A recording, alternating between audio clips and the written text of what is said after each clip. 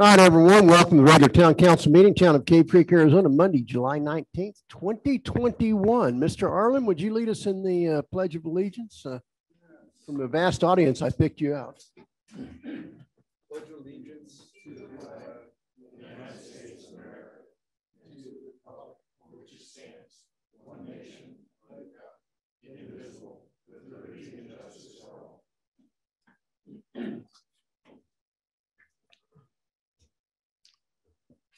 Brian, is there people looking at us online? There are. How many you got? We've got 5 attendees. 5 attendees. Okay, I just want to point out something. Councilman Sova today got emails from me requesting that he purchase gift cards and to the tune of 3 of them for $500 a piece and send them and take pictures of the front and back and send them off to somebody. That email address is now blocked. I have now, nor will I ever ask anyone to send me a dang gift card from anywhere. So if you get that, it's a spoof. It's a bunch of garbage. Don't do it. I guess if you need emergency health care, I understand you can go to Abrazo now. We had a thing on Thursday, and I think they were beginning accepting patients today. They are? That's what they said. Oh. No, I don't think so. They told me a few weeks. Did they tell you a few weeks? They told me Monday when I asked earlier. Okay, if you don't get sick yet. Okay, so anyway, don't believe me when I tell you everything. All right. Call to the public. I bet Mr. Arlen is. Were we supposed to have a roll call? Oh, I'm sorry, roll call. Good grief. Yeah. Thank you. Gosh. Well, we hadn't had a meeting in a while. I got confused. Yeah, right. Ernie, you getting older? I am getting old. Councilmember Royer. Here. Councilmember Morris. Present. Councilmember McGuire. Present. Vice Mayor Smith. Here. Councilmember Diefendorfer. Here. Councilmember Sova. Here. Mayor Budge. Here. Now we can do that, right? David Phelps. Hello, this is David Phelps. I would like to welcome everybody back, and I would like to know. Very soft. I would like to know. I'll tell you what. I need to get a couple of things together. Can Mr. Arlen go in first place, and I can get this stuff written down, and I'll get someone's back talking, but we can't hear.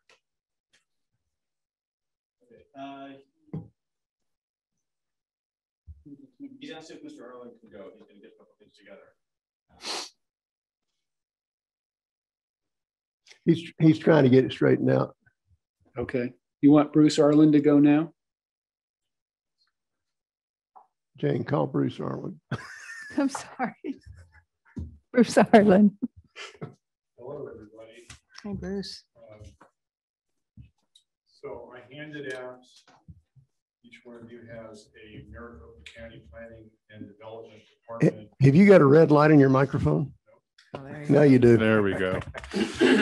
So everybody, the council has a Maricopa County Planning and Development Department 9 sheets, which concerns something that I'm concerned about, which is Maricopa County is speaking with the billboard lobby in Maricopa County, Phoenix, and they are pushing for a gigantic expansion of a proliferation of billboards, larger ones, most importantly, digital billboards.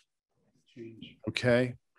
And as well as billboards that would be, as my understanding, even closer together in terms of distance from each other.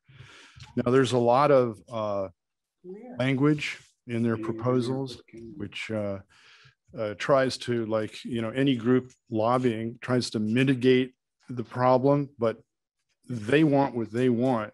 And I'm saying that somebody who's a founder of Cave Creek Dark Sky Initiative, that it would be the wrong thing to do. So why am I bringing it up to the council? It's Maricopa County. here's what I'm requesting tonight, and time is of the essence.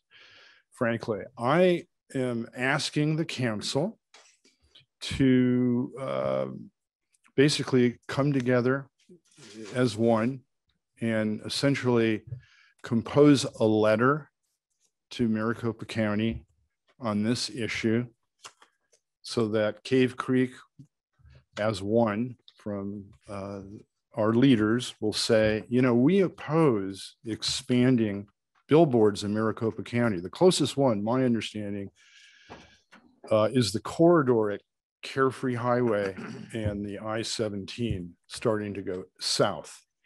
But it does affect us. We are in the county.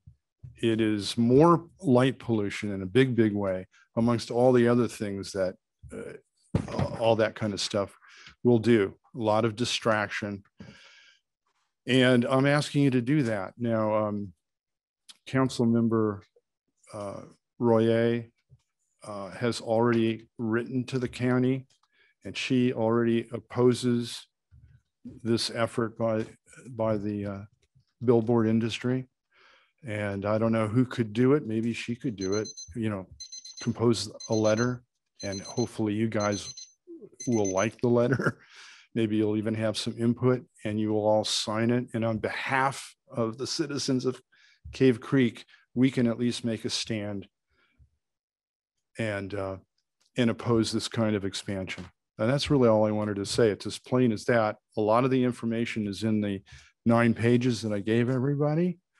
And there's also a meeting, so time is of the essence. My understanding is the July 22nd meeting is now delayed till August 5th. Why? Because there was a lot of pushback by people in the county. And I do believe that the lobby, this is a guess on my part, I do believe that the lobby, billboard lobby, is reconstituting their arguments. And so maybe they're a little bit on their back heel. I don't know, but I would like to have Cave Creek stand up together. It would be a nice thing. Thank you. Mr. Arlen, whom do we address? It's all on there, actually. Also, if you do want to do that, I can send you the names of the commissioners. Would you like that? It would be the Board of Supervisors. Okay. It's not the county supervisors, I believe. I think it's the planning and zoning department that's conducting the hearings. Mr. Sims, wouldn't they have to go through the supervisor to get that? Their commission has as little power as yours does. It has to go through the supervisor. It would ultimately get to their. Yes. To the county supervisors? Yes.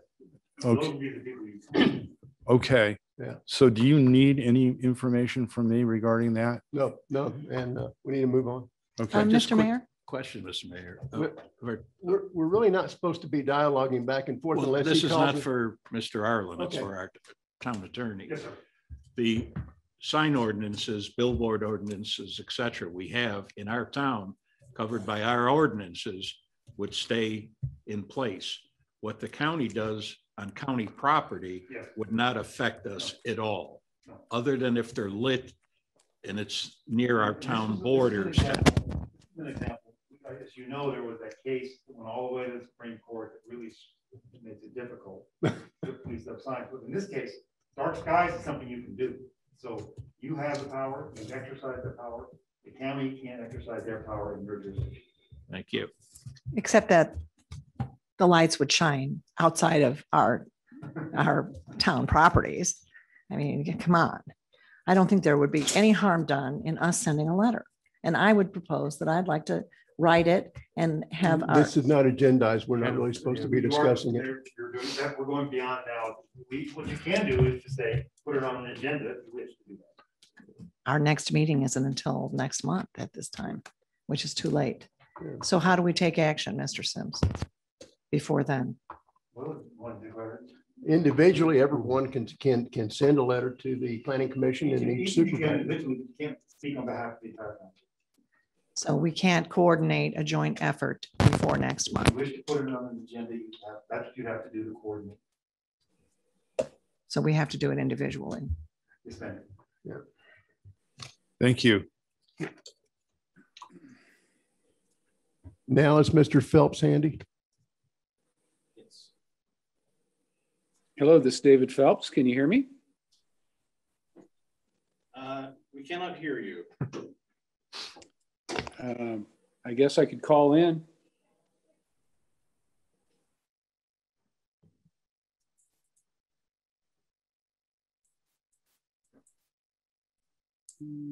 Does he have a microphone he needs to turn on? He is, looks like he's unmuted on his side.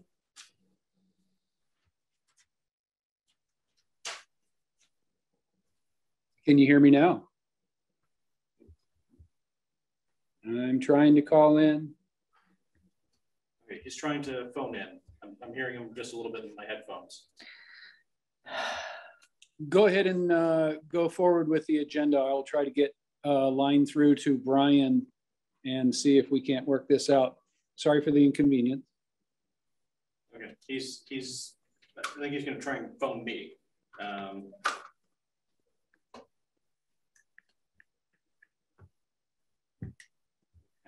Just go ahead and move on with the agenda. Brian, tell him to go ahead and go forward with the agenda. I'm okay. I'll just catch up later. He's saying to move forward. Do what? Move forward. All right, here we go. There's no town manager here, so I guess we're not having a town manager report.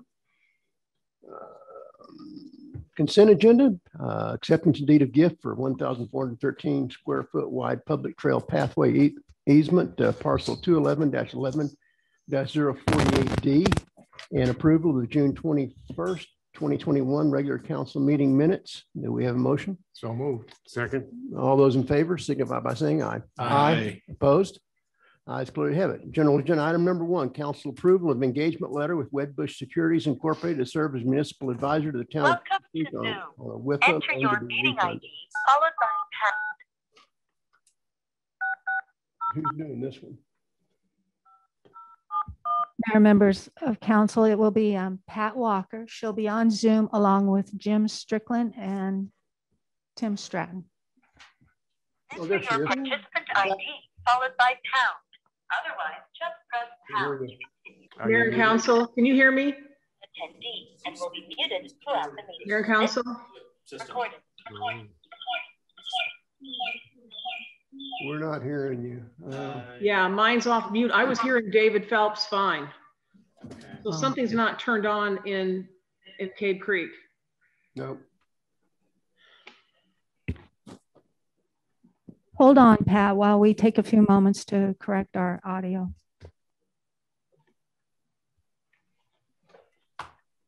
Someone ask Jim to speak to see if he's coming through. Jim, can you hear me? I can hear you, Pat. Yeah. Yeah, he's not coming through either. No, nobody is. Nod your head yes if you can hear me. Okay. Oh, we got a lot of nodding. Well, we got it one way. Now let me tell you what you're going to say. Hold up a piece of paper.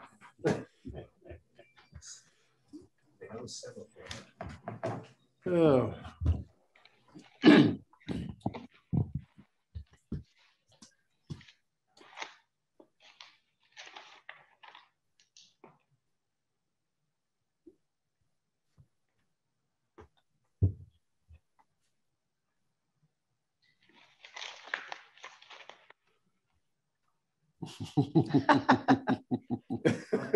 They can hear each other.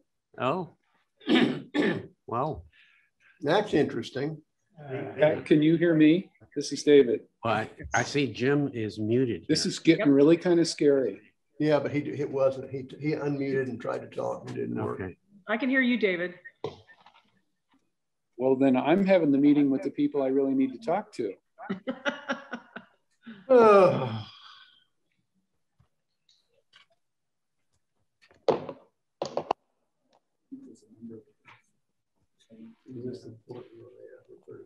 We all get so self-conscious when this technology doesn't work, and normally it's a technology issue. I think it's on the bottom. I think it's 6. Check on the bottom.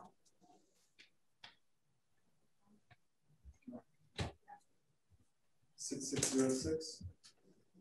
No, that's not all. No, that is the one. That is it? Yep.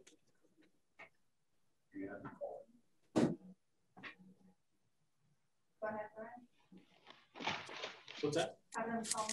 Yes, it'd be one at a time. Can any of you walk like Charlie Chaplin? We would have to do a conference call to them. Okay. So we gotta give our numbers. This electronic yes, we can do that. Yeah. We'll take a 5 minute. Yeah, I've been asked for us to take a 5 minute break while they try and get this under control. So I think that's we'll recess for 5 minutes. So I've got my phone on as well, but I don't want to. Charlie Chaplin. I don't want to bring it up because I'm afraid of the feedback effect. Right. I think the feedback would be bad if you have that up. And Yeah, I've made that big mistake before, but I can't get Brian to give me a sign on the screen here that he sees me called in. yeah, we can see that you're called in and talking, so it's on their end, I think. Okay. And you were on before. When you were on the computer, I could hear you. Interesting. Yes, there is. Yes, there is. Well, I must still be on the computer. Brian hasn't shut me off of the computer. Is that what's going on? Must be. Or if you hang up, you're still on, right? Okay, I just hung up. Okay, we Still can on? hear you. Okay. Okay. Amazing stuff. So what are you People gonna going do into tonight? orbit tomorrow. I'll Your pay's being cut. Oh, that's fine. Jane just told me I had my mask on backwards. And can we trust anything you say?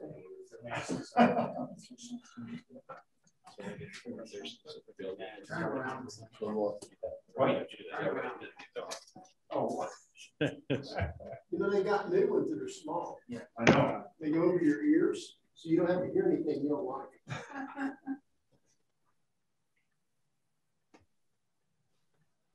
Pat, does Michelle work with you? Zoom is not working. Is that our problem? Zoom is working. Well, She what? the video, but not the audio. Yeah, well, they apparently every one of them. Yes. Okay.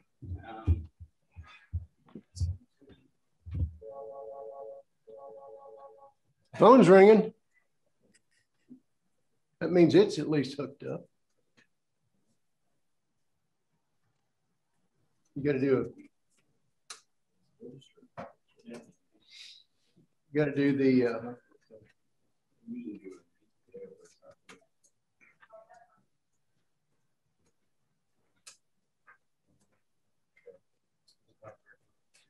They could each call one of our cell phones and then we could just put Actually, it would save time if we don't get any counsel. Just make decisions based on what is already written for us. Can't do that. Oh, can't do that. No, I have questions. I've only got what, 8 here. 8 questions? Yeah.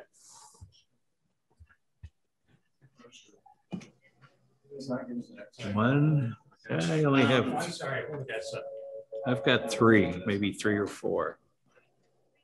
But I'm sure mine are more important to yours. Yours are probably trivial. Yours are trivial detail. More open-ended than mine. Yes, I can. I'm afraid I'm going to have feedback, though. That's how Congress does it. Or reporters do it. Did you click on attendees or panelists? Because it looks like you're logged in as an Yeah, if you want to put it attendee. on speaker and then just put it by a microphone, that should. You just do a 3-way call. We'll do more conference. Well, no, they just call the conference. Yeah.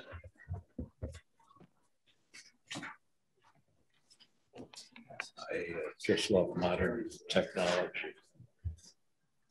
Tim, were you asking me? It's kind of like Brian sent me a phone number to call, and I called that phone number. And I talked to Tim. Okay, I clicked on the email that Brian sent us. Yeah, no, I did the same. And that's how I got where you are. But Tim somehow is on the attendees list, or was on the attendees list. Yeah, you're not on the attendees list anymore, Tim. Is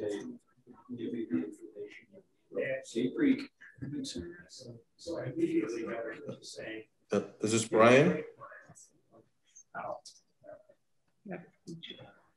Tim got the email like we did.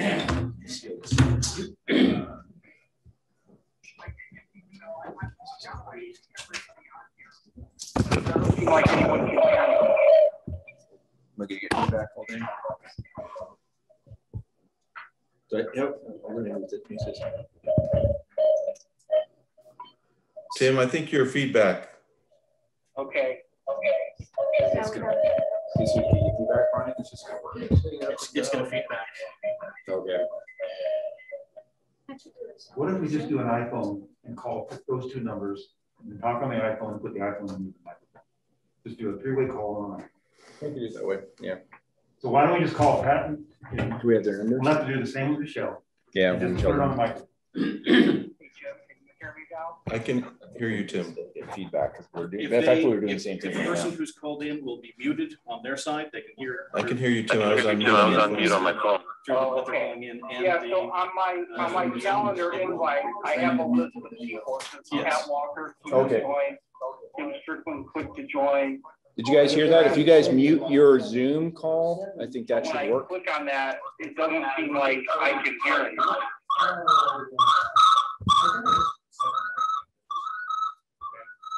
Is that how you got in? Yes, I clicked on it, so did Pat. Okay, so if I click on it, it should take me there, I would think.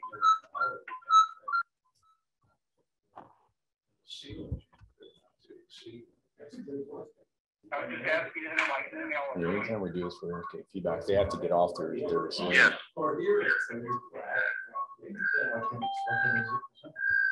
Yeah.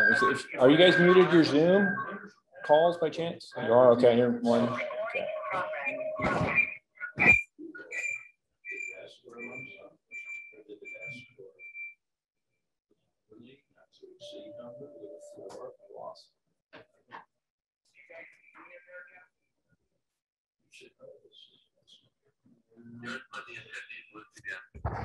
It didn't give me an option. Did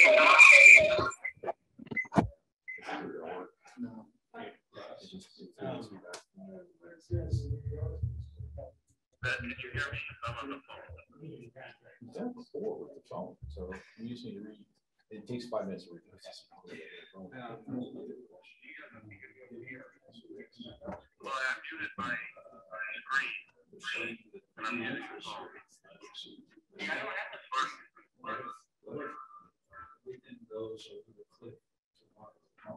So are you connected by phone and by computer? Yeah, I dialed in. I got an email.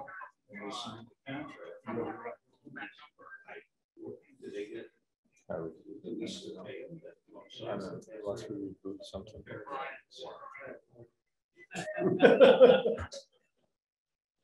So you don't know.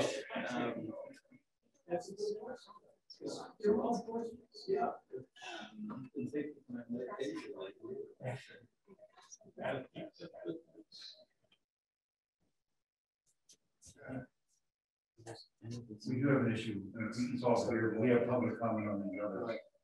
And I don't know if the public will set may pose a challenge.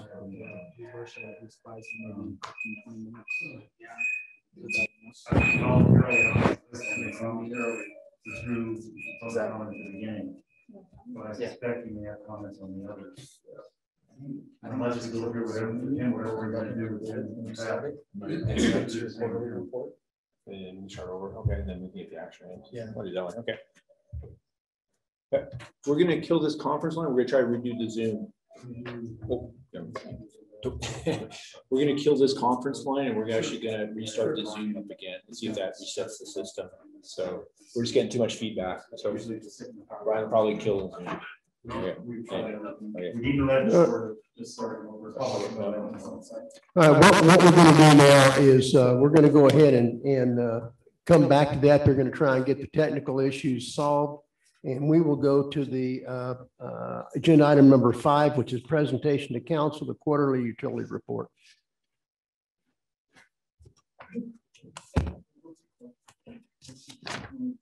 Sean got laryngitis. Mayor Bunch, would you notify the public that they may also lose the Zoom feed? Yeah, you're and then it'll come back up. Right, you're apt to lose the Zoom feed. They're gonna shut the system down and come back. So we're gonna get the quarterly report while this is going on, so we can move forward this evening. This is a presentation only, no public comment. Presentation only. There's no public comment on this. When you shut it down, were we going to lose the copy that we're making of the meeting? We lose the video, but the audio that's being recorded at Jane's. So when if they come back to the town website and want to see what Sean had to say this evening, yes, will they be able to do that? We will include the audio in the video that gets put on the YouTube. Okay, so it will be available. It will be available. Okay. All right.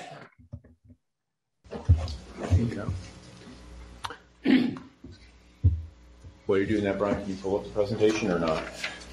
Do I crash you? We just all want paper. Okay, you get your paper, and I guess we can get it up. So, well, thank you, Mayor and Council. It's time due for our quarterly utility report. So that's what the action item is tonight, which is more just again information only.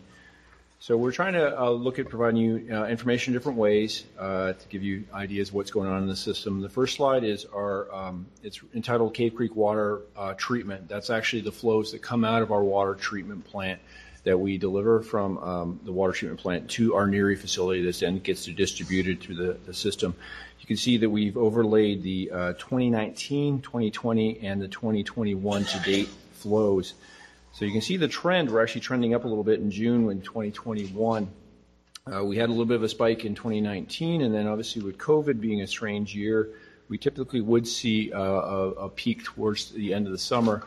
We've maxed out we've hit our max day peak, but then the max month actually usually occurs a little bit later in the summer. So we're curious with this trend that we're seeing how much water consumption we will see through the end of the summer. It has been a little exceptionally warm. It has cooled off though, but as you can see the red trend there, we are going up a little bit. The next slide is more related to billing. It's entitled Cave Creek CAP Water Treatment. Its consumption totals as billed through the system is what we've done here. So you can see that's sort of graphs next to each other. The 2019 data is the blue. 2020 data, which we have full years for, is red, and then we have yellow, which is the 2021 year to date. So this is just a different way of looking at it. It's also instead of million gallons of treated water, it's actually acre feet per month that we have sent out, and this is coming from our Cassell billing system. So we do a report at the end of the month to see where we are in billings out into the system. You can see, similar to the water production, the June data set is a little bit above the prior years. So we're interested to see if that continues through the rest of the summer. Sean, would you compare that those numbers to our typical 2,100 acre foot purchases from CAP? What's the 800 or 750 acre feet difference? So this is just billings within Cave Creek. It does not include the billings to Desert Hills that are sent to Desert Hills or Rancho Manana. So that's why the numbers look a little odd when you look at it again. As Councilmember Morse brought up, we typically are ordering about 2,100 acre feet of CAP water a year. And of that, in total, it's been about 1,500 goes to the Cave Creek system, which is our Cave Creek and the Carefree customers directly connected to our system. A little bit of the water is sent to Rancho Manana, and the rest is sent to Desert Hills. So you have to look at it and how you're in this case, it's just the billings that we're looking at. So our goal is to really try and get down to a non-revenue number, which is really, as a state water provider, we're mandated to actually have a loss, let's call it the non-revenue loss not accounted for water. So we're looking at different ways to skin that data set to let us find out where we're deficient and where we can do better. The next one is actually, it's entitled Cave Creek CAP Water Treatment. It's really this is the Billings to Desert Hills. So as you can see, again, it's the stack graphs again, 2019, 2020, we have the full year for, and 2021 is the yellow. So in actual deliveries to Desert Hills, we're a little bit behind the schedule from last year. Last year, we actually had, middle of summer, we actually had one of the wells go down. So that's sort of anticipated a little bit. So it's ironic that we're getting a little bit more consumption in the Cave Creek water system, but actual billings out to Desert Hills, or extra water we're sending to Desert Hills has actually dropped a little bit since last year.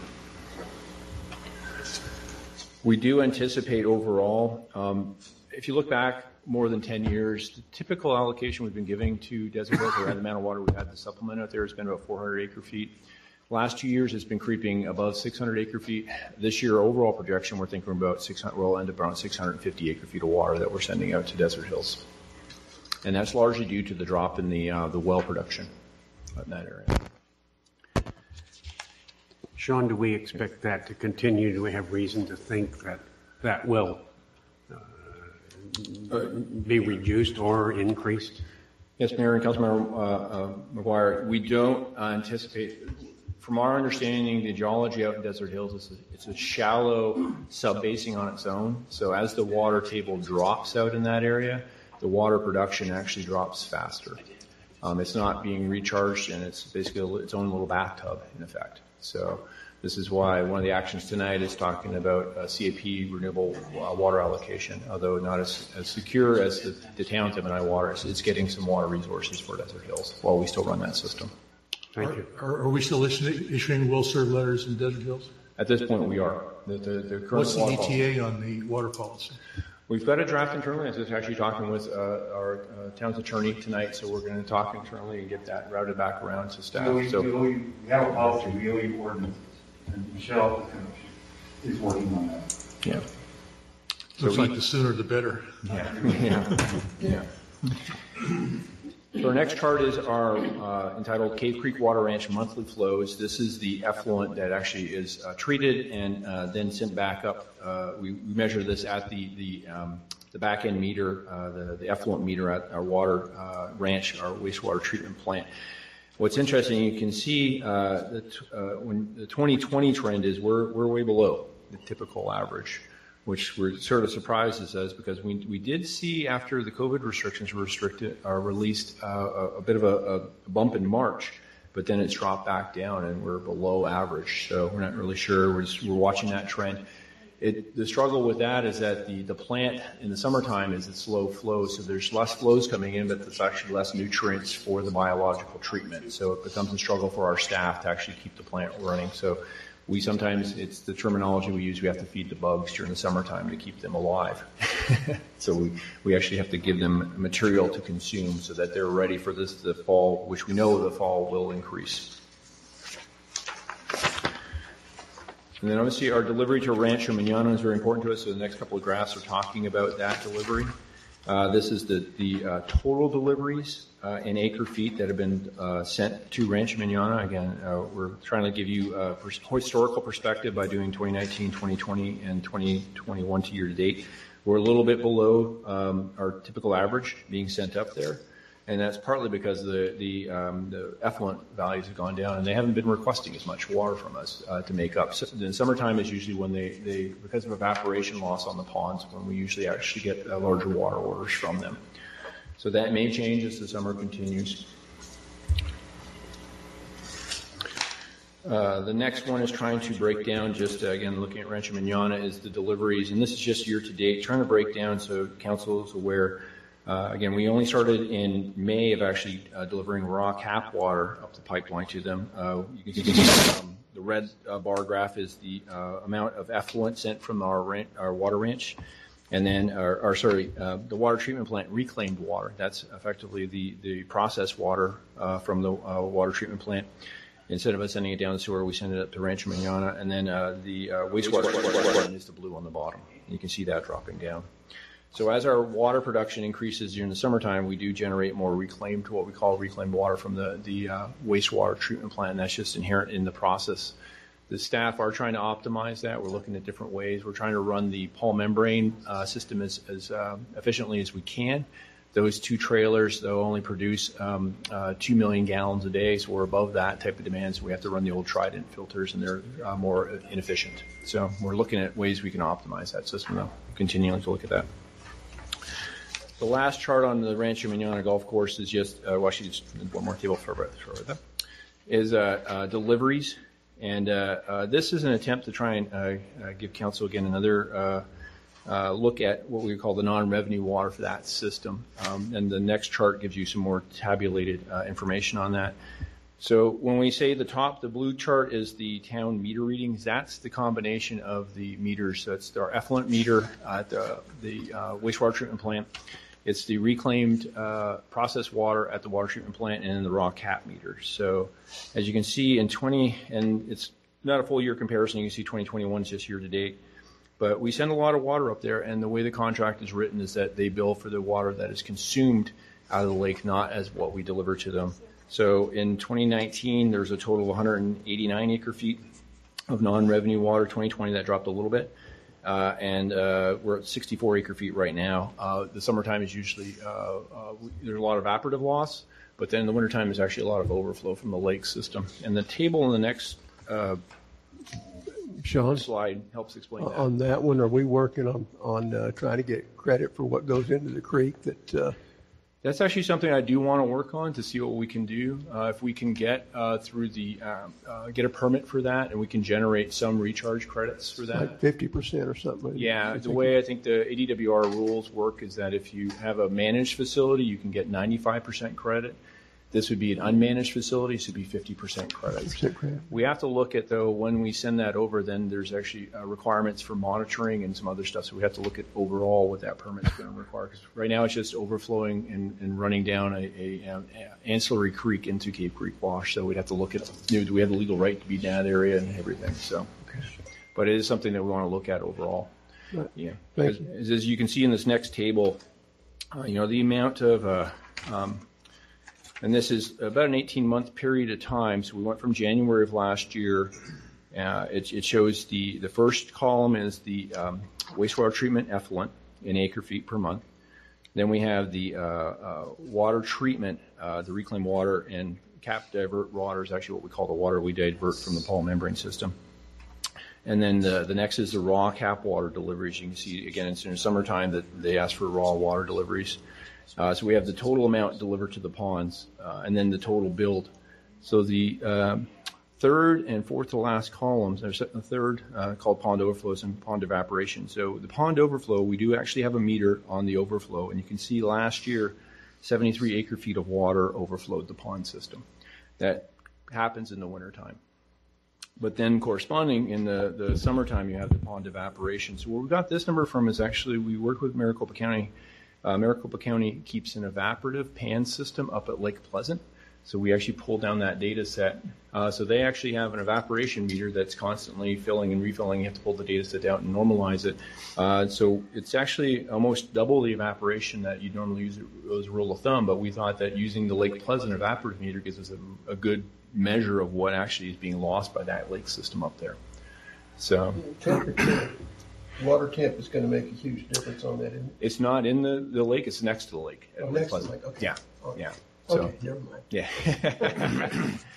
Yeah, I actually want to go up and see it, but they've actually got it online. They actually download the data set so you can pull it off. So Hal Marin actually pointed out to us, and we were able to get to their website and pull off the raw data set from them. So what it really shows to us is again, in the wintertime, we're producing more water than they can consume, and we overflow the lake. And in summertime, there's a lot of evaporation. So we do want to bring them to the table, talk to them about how the contracts are structured right now, and see if there's anything we can do. The pond evaporation, there are things you can do. I know they use the ponds as a aesthetic feature at the golf course, but this is a lot of water being evaporated off a lake that we're delivering. We're not getting any credit for, so it's not a good situation for the town. I have a question for you. Using the numbers here, on a previous set of numbers, there was approximately 1,290 acre feet of water that were utilized within the Cave Creek water system. Mm-hmm. If you subtract the 378 that are going to go to Carefree, and which are probably already going to Carefree one way or another. That brings you down to 912. There are 293 acre feet between the reclaim and diversion water and the raw cap water. That means that 32% of the water for Cave Creek is going to Rancho Manana. Is that correct? As an overall water calculation, including treated effluent, yes. 32%. Yeah, if you look at our overall water balance. And a substantial amount of that is non-revenue, right? Correct. And that's what I know since I've been here, it's been a topic. That's where the recording in progress. That's why the pond overflow meter was put in place just after, before I started, it was put in place. We had some issues the first year with it, so we have staff monitoring that. So we want to know the total of going into that system. It's not the most efficient system is really what we're coming down to. And the fact that the way it's structured contractually, that they only bill for what they draw off of the lakes, not what we deliver to the lakes, is the structural problem. Now, I got a question about the meters. Mm-hmm. Our meter shows we deliver a heck of a lot of water. Mm-hmm. Their meter shows we don't deliver a heck of a lot of water, substantially less. Why? I know you've answered this before, but yeah. Yeah, that's just inherent in the system. If I wish I had a graphic up, but it's actually a 3-lake system. So we have 2 pipelines that run up to the golf course. The one is the effluent line that runs all the way from the water ranch and gets pumped up. There's 2 effluent pumps at the water ranch that deliver that flow up to the golf course. And there's also an 8-inch line that runs from the water treatment plant up and over to the lake. So there's 2 points of delivery into the upper lake system. So and the upper 2 lakes actually cascade into each other. The upper, we feel, cascades in the lower. They're fairly shallow lakes. And then the larger holding lake is the 3rd lake, and that's where they draw their water from. So the way the contract is structured is that we deliver water to them, and then they only get charged for the water they draw off the bottom end of it. So again, since we know the pond overflow, so in the wintertime, we fill the lake up to capacity, and there actually is an overflow. Like last year, calendar year 2020, 73 acre feet of water actually overflowed that lake system that they could not use, largely because of wintertime, when their flows, their irrigation demands are so low. That's when we have the highest effluent flow out of our water treatment plant. So we've got enough waste water, either effluent or processed water from the cap, so that we push it over there, but they don't utilize it. Yes. Yeah, it's either being lost by pond overflow or pond evaporation, and or some liner losses would be the 3rd component. So the lake system itself has some structural issues with the leaking. In the past, there was thought that more of the flow was going to liner losses, but when we were able to get this data set from Maricopa County on evaporation, that sort of skewed the numbers more towards the lakes themselves. The evaporation is a lot more than we would have expected. Okay, so that, from what I've said, I think the most impressive number is 32% of our water goes to Rancho Manana. Yeah. Thank you. Test. So it's obviously something that we want to talk to them about. We've gone to billing with them. We used to do annual bills. Now we're trying to get to monthly billing with them to help balance the revenue stream out. But we do need to talk to them about the overall efficiency of that delivery system and that water system with them. Next chart is our water loss chart. And I'll point out right now that our June data set is missing some data set. So we didn't get the flushing data in time to get this updated.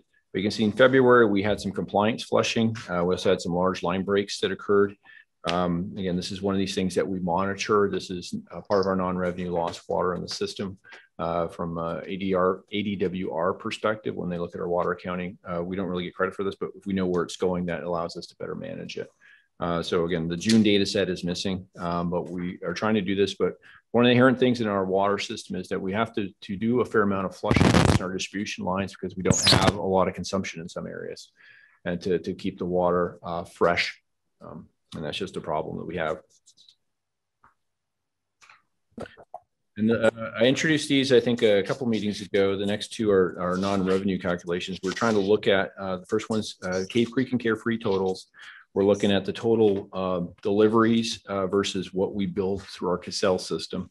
We are seeing a few differences when things are actually being monitored and measured that we're trying to clean up. But you can see right now our non-billed water in Cave Creek is increasing now. We're getting into the summertime, so we're going to see what we can do to try and bring that closer together. I was just talking with staff today. We think it might have been a little bit of a timing factor, but not as much. In Desert Hills, we have a timing factor when the wells were red.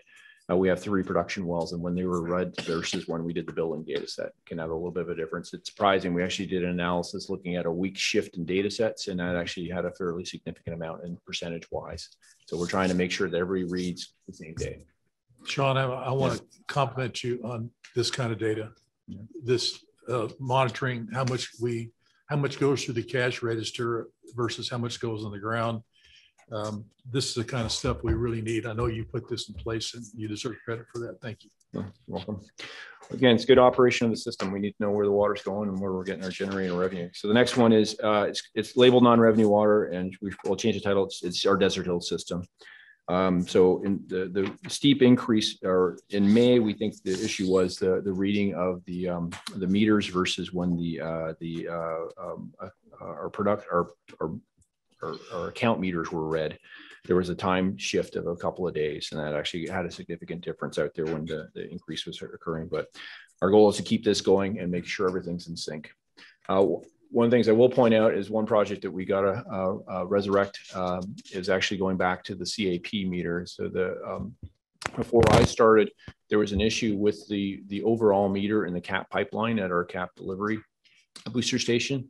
A temporary meter was inserted back in 2017. It's been in place, and that was supposed to be replaced as part of the upgrade to the CAP booster station. So that meter really needs to be updated to something more like a magnetic flow meter. Right now, it's just an insertion meter. So we believe that's adding to some of our accuracy. So it goes back to overall accounting. How much water are we pushing up the pipeline? There's a question, and CAP has asked us to install a more accurate meter. And that's our base calculation is, what's coming up the pipeline versus, we have all the meters at the top end where it goes in the plant, and they don't calculate on a daily average. In some days, we're actually making water if you actually add all our meters together. So we need to get that reconciled. Switching over into our wastewater system, our collection system is obviously we have the grease traps. I'd say an advantage, but with everything going on with COVID, again, there's been a drop in the usage. So it looks like everybody has been in compliance and keeping up with their wastewater grease trap systems, your interceptor systems. John, a question. I have noticed anecdotally that we do not seem to have had a odor problem down at the water ranch since we began vigorously enforcing grease regulations. Is that your impression, Tim? In the 2 years I've been here, we have done a few things. I think the grease trap interceptor program pretreatment system has helped. We've also tried, we had cleaned the main line for the first time in a number of years down there. And we were being very aggressive with the bioxide treatment that we use at the Rancho Manana lift station site that helps keep down odors overall. But we've not had any complaints down there in some time, have we? No. We've been working directly with the neighbors. Right. We've brought them on board. We've talked to them. We've showed them what's going on. We've actually taken their input, and the staff have really been trying to work with them. Sewer odors they're just obnoxious. So, we try to be as proactive as we can. And sometimes it's as simple as cleaning a line out.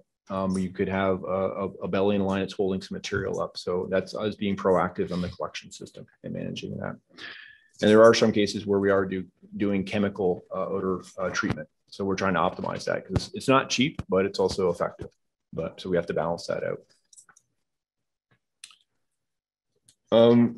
Wanted to give council some updates on just our water availability. So one thing that we've been trying to work on, and I'll give credit to my staff, is we've been trying to pull together all the certificates of assured water supply. Since I've been here, I've looked back and I found the earliest document I could find is dated 2002 as far as Cave Creek Water Company was a private water company. As far as ADWR was doing a spreadsheet trying to do a certificate, listing all the certificates and trying to account for them all. But there's always been some overlaps, and so there's been some asterisks in the tables which talked about that there potentially could be some duplicates. And that, really it's on us as the water provider to clean that up and work with ADWR staff to clean that up. So we thought in February, we took the effort to go through all the certificates that we had. We downloaded as much as we can, looked through our files, pulled it all together. And of the 103 certificates that we could see listed, we were missing 22. So we made that public records request back in February. It was just actually received from them in July. So, government agency, they're short-staffed. They have given us, there's actually 4 certificates they couldn't find all the records on. So we're just seeing how we can pull that together. But the next slide I'll show is we've actually been trying to map these to try and see where the overlaps are so we can pull this all together. So I know that's one question I often get is, where are we at with the water allocation? Because certificates of assured water supply have been issued against the CAP allocation, and where do we stand in that? Some of the certificates actually also talk about commingled water, groundwater, as well as CAP water. So we're trying to map that out also, which ones included groundwater, where right now we currently are not using the town's groundwater allocation. Our production well is not in surface, but that's something we want to look at moving forward. Is there some benefit to us trying to bring the wells back online? And that's part of the overall water portfolio for the town and water resources system. Could I ask a quick question? Yes. Sean, could you tell me how much water we have in our storage tanks? At this time, I'd have to go back and look at it. In the main system, we have the 2 reservoirs we keep active, the Neary Reservoir and then the Rockaway Reservoir. Neary, we try to keep fairly full just because of the amount of water goes in and out. It's only a 1 million gallon reservoir. I don't have that number in front of me, but typically we're running Rockaway about half full. If it fluctuates because of water quality issues in that area. Rockaway's about 2 million gallons, 2.2 theoretically. So we're running about 1 million gallons of storage up in Rockaway, and then about less than 1 million gallons in the Neary Reservoir. Okay, thank you. Yeah, it's something we have to balance in the water system, because you can't just keep the reservoirs completely full. You can mix them up, but you still need to get that water out of it, and it's hard. And the positioning of the Rockaway site is a bit of a challenge for staff, just because I understand why it was placed up there for overall system reliability. I thought that it can help backfeed the main system in a gravity situation.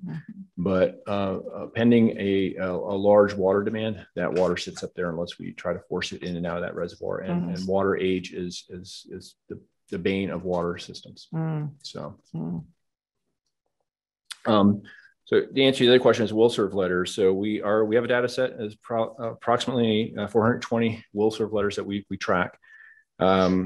226 in Cave Creek, 166 in Desert Hills, 32 in Carefree. And we approximately get about 14 a month. So not all of those are approved. Some of them we're have to say no to. We've actually had a couple come through where someone's done what we consider a subdivision, a lot split totaling more than 4 lots. In the county, I think their threshold's 1 lot higher. So we've had a couple of people we've had to say no to because you've done the lot splits and subdivision per the water policy. In other cases, it's just they need to do line extension. So, but we wanted to give you just some numbers. I'll try and get you a better table next month. And I've got a question, Mr. Sims. You might want to pay attention to this one too. If you look at this slide, we're just talking about the water availability. There's 32 will serve letters in Carefree. Sean is working on the operational policy. Those will have to be transferred to Carefree pursuant to the. Yeah, because they come out of that award portion of their. Okay, just want to make sure I figured we were on top of it, but it's kind of important. And that's actually also that's also will serves, but there's also certificates. Actually something I want to talk to, because Carefree has started the process of the transfer of the water allocation. But I do want to make sure that ADWR accounts for the certificates that are in Carefree that they're taking with them, so that those get transferred over and they're not added in our pot. So that's one of the reasons for us making sure that we've got them all accounted for and say those are all them. Not another draw or allocation above and beyond. Yeah. So again, Carefree is taking the lead on doing the allocation transfer. I want to follow that up by saying, here's all the certificates you need to take with it. So quickly, I think I've shown it once before, but again, we're trying to answer this question: is there overlaps? Because if you're not familiar with their certificate process, it can get complicated, because you can give a certificate for a parcel of land. You can say that you assume you're going to get a certain density out of it. Example, you might get 100. You're thinking you're going to lead 150 lot or yield 150 lots out of that. So you do your initial certificate. Then you realize that you can't get that, and then you downgrade that certificate, and then you make changes within the area, the development area, where it's not covering the entire area. That's the issue we're having, is it's stacking them all together. So we're using our GIS system to map them out, find where there are issues, and make sure that whenever there's a stacking situation, that they're properly accounted for. And we'll go back to ADWR with this information and clarify. Again, we can clarify which ones are in Carefree and which ones are in our water system. And again, if there's any duplicates, can we get those eliminated and have them agree that they're duplicates?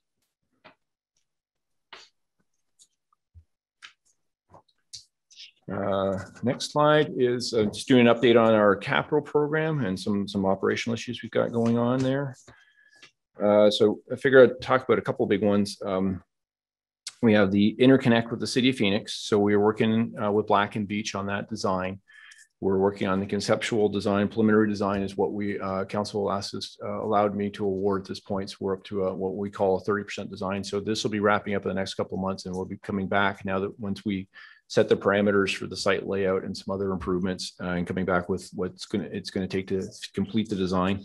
And as part of that, we're actually looking at overall distribution system, because it's bringing this water into the system. We're talking about a new 1 million gallon storage reservoir at this site, and then how that will feed and interact with our NERI system and the booster station up there is critical, because effectively we'll have two ways of delivering water and or distributing, because this site can actually feed into the NERI system is what the intent is. So if we have to take the CAP pipeline and the water treatment plant down for either emergency or say a planned outage, so we can do some longer term significant improvements, we want to make sure we can feed the rest of the system. So as part of that, we're looking at things like where fire booster pumps, the NERI site was built so it can actually provide the fire flow for the main system. So do we need to replicate that down at the City of Phoenix Interconnect? If the two sites are going to work in conjunction, that's a cost savings we can do. So we don't have to put those larger fire pumps at the City of Phoenix Interconnect. And that could, the City of Phoenix Interconnect site can more meet the pressure zone needs for what we call pressure zone 1 and pressure zone 4.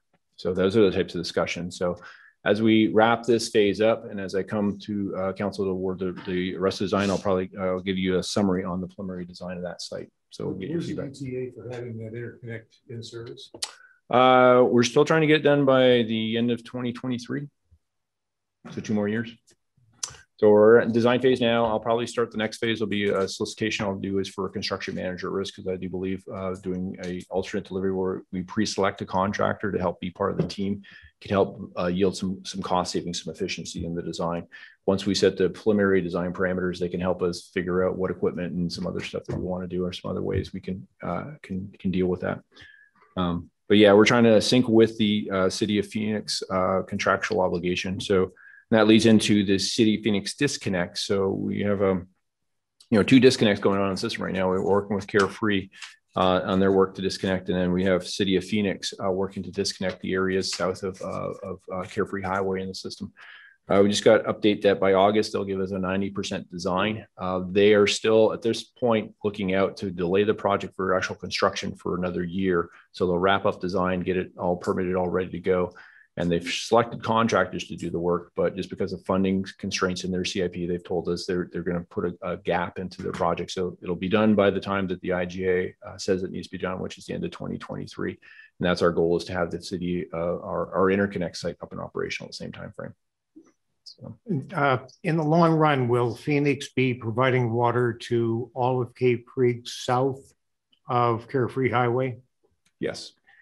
Do we know how much water that will put back into the Cave Creek system that will no longer be utilized by those businesses and residents? I thought that same question myself the other week, and I didn't pull the report. There's actually only a handful of meters that are our meters right now south of there. Most of the meters, everything west of Cave Creek Road is actually a City of Phoenix distribution meter. We're only providing fire services for the Sprouts to hospital, Tractor Supply.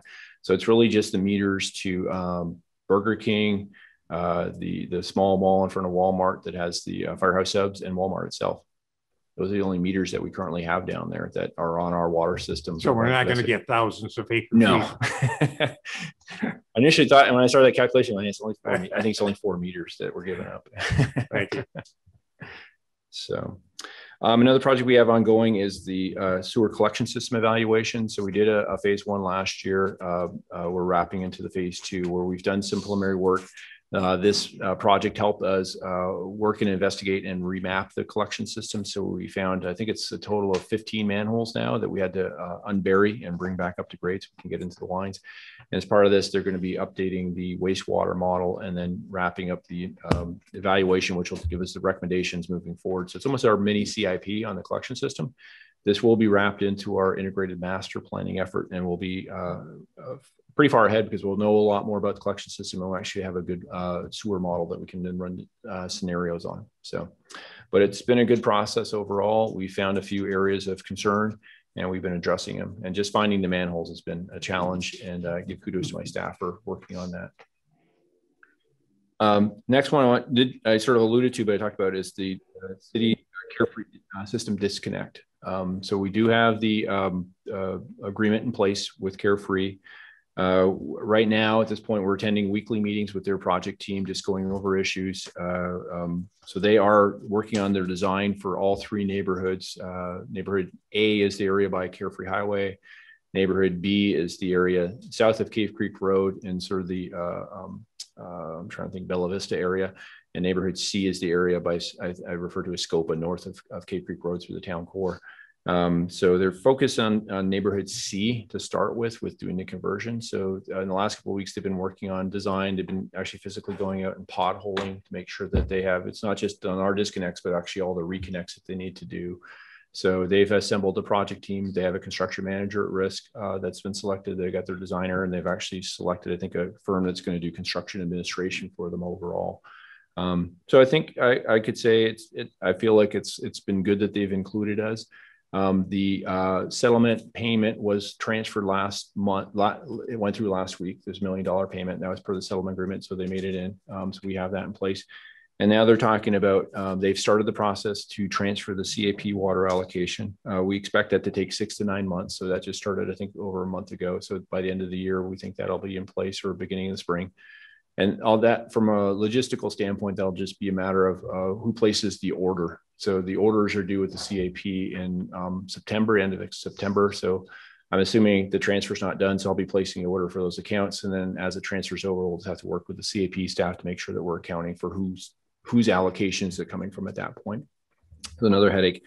And Carefree does want to start working on some, you know, instead of taking over the large areas, they've talked to us about taking over some smaller bites of some areas, including one area that they want to try with us is changing out some meters. It's a small neighborhood. It has about 15, I think it's 15 meters. And they want to put 30 meters in it while we're still serving water and see how we can transfer the account data between the two systems, because logistically, they're not, you just can't turn the pipes on and off and change out all the meters. So we're trying to work with them to impact the systems as minimal as possible. So that's the next step. So we're working through the design.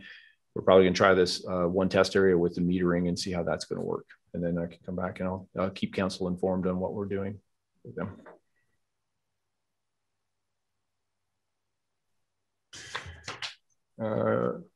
Project that we're doing down at our water ranch. Again, this is kind of a unique one I wanted to bring up to your attention. There's been a lot of work down there. I'll give kudos to the staff down there, and our maintenance staff have been working just to, the facility is 10 years old. It's a wastewater facility, so it sees a severe environment. It runs 24/7. So you are actually seeing pictures of a diver that we had to bring in. So the divers can actually go into the basins live. The picture on the right-hand side is one of our sequence batch reactors, our SBR basins, without any liquid in it. And you can see what at the bottom of the picture, you'll see what they're called aeration heads. So we actually have an air compressor system that pushes air down into those, and it actually sends bubbles up through those heads. Has two purposes. One is it provides oxygen for the microbiology to help break down the wastewater stream, and it actually also mixes the system.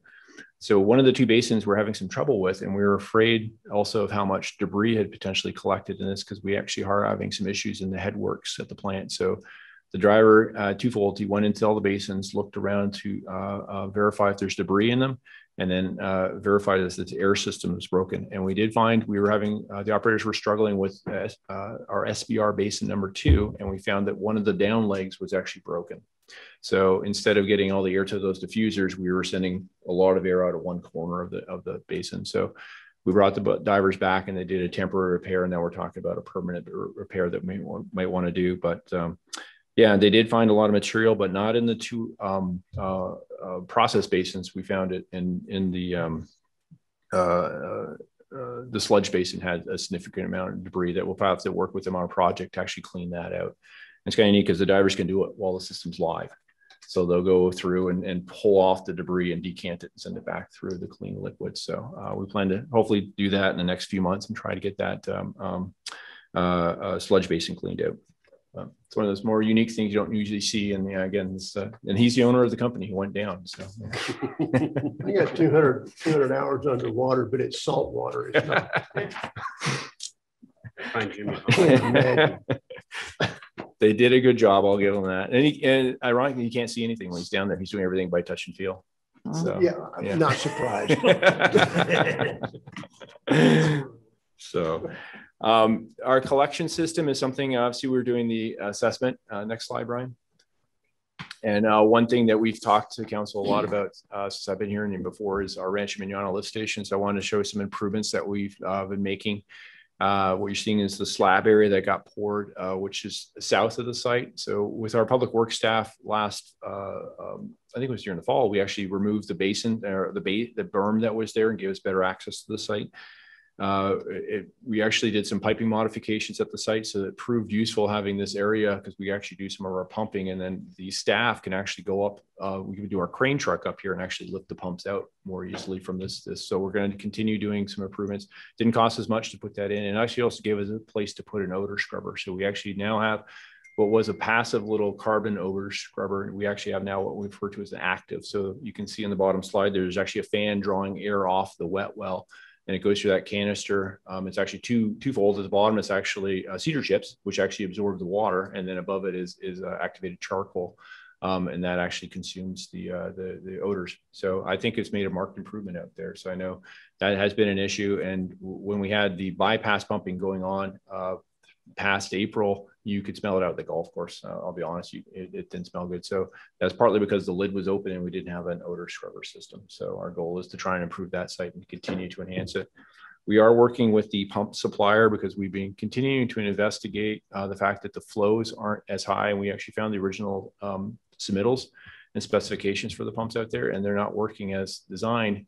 We believe it's partly because the what's referred to as the dynamic head on the pipeline system on the 8-inch force main is higher than was anticipated.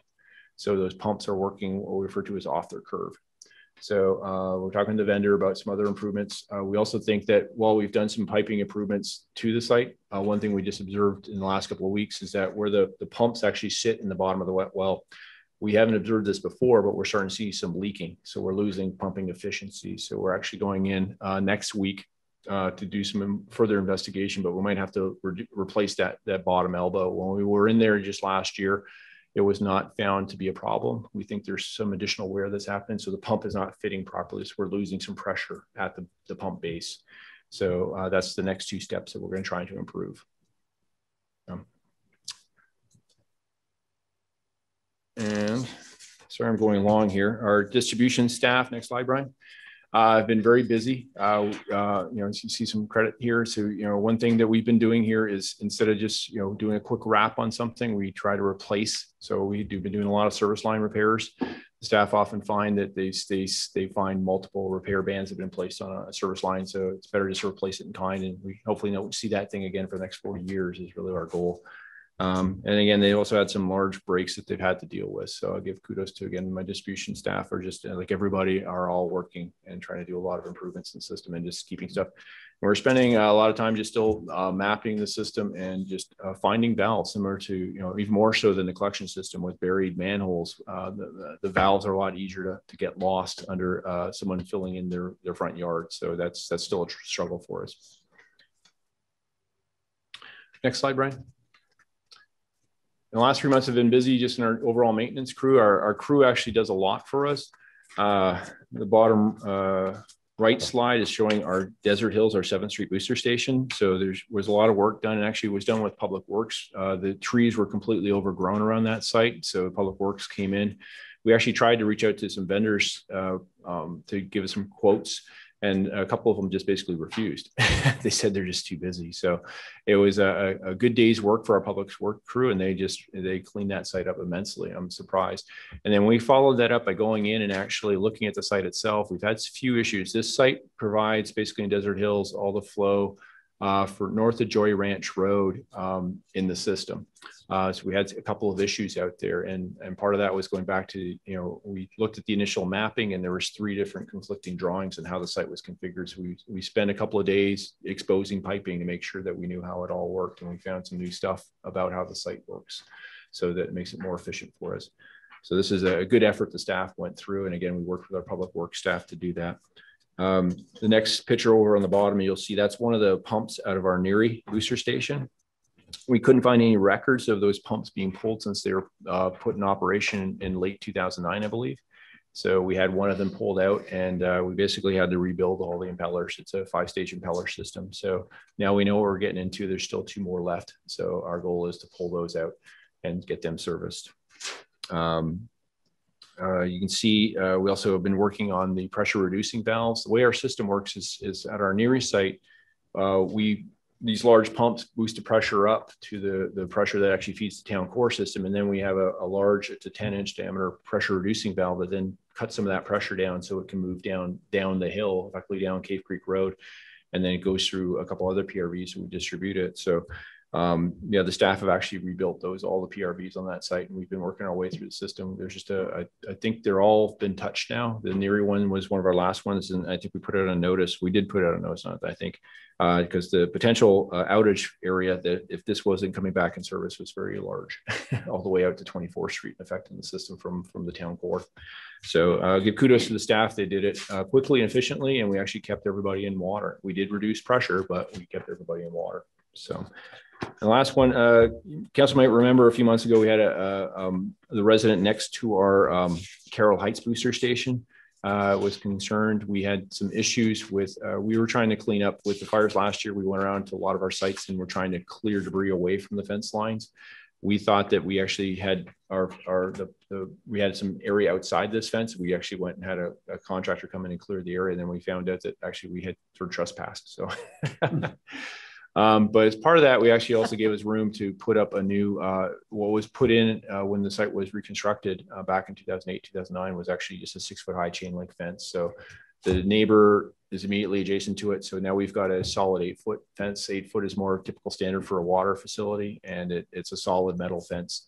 So it'll start to rust here, it'll rustify out a little bit, but it's I think a significant improvement, and it has cut down the noise just to the neighbors next to them. So our goal is to be a good neighbor to our adjacent landowners, and this one secured the site a little bit better. So,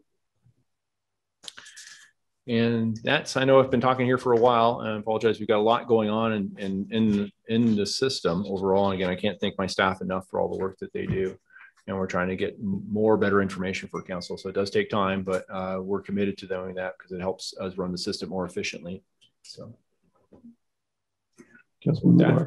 Yeah, I have a couple of questions. Is there any way that we can bring the demand and the supply of our wastewater with regard to supplying Rancho Manana in line? I mean, I don't think we can do pump storage with wastewater, but obviously we have an issue with producing more water in the winter. They need it in the summer. Yeah. Is there some way to equalize that? Well, it's actually, I just was reading through the master plans recently because I'm trying to work as part of the rate model, looking at our capital program going out a little bit longer with the capital program, but it's been identified in the 2008 and even prior to that, and then the 2013 master plans where it talked about really trying to do some recharging with that water. It's just a common problem with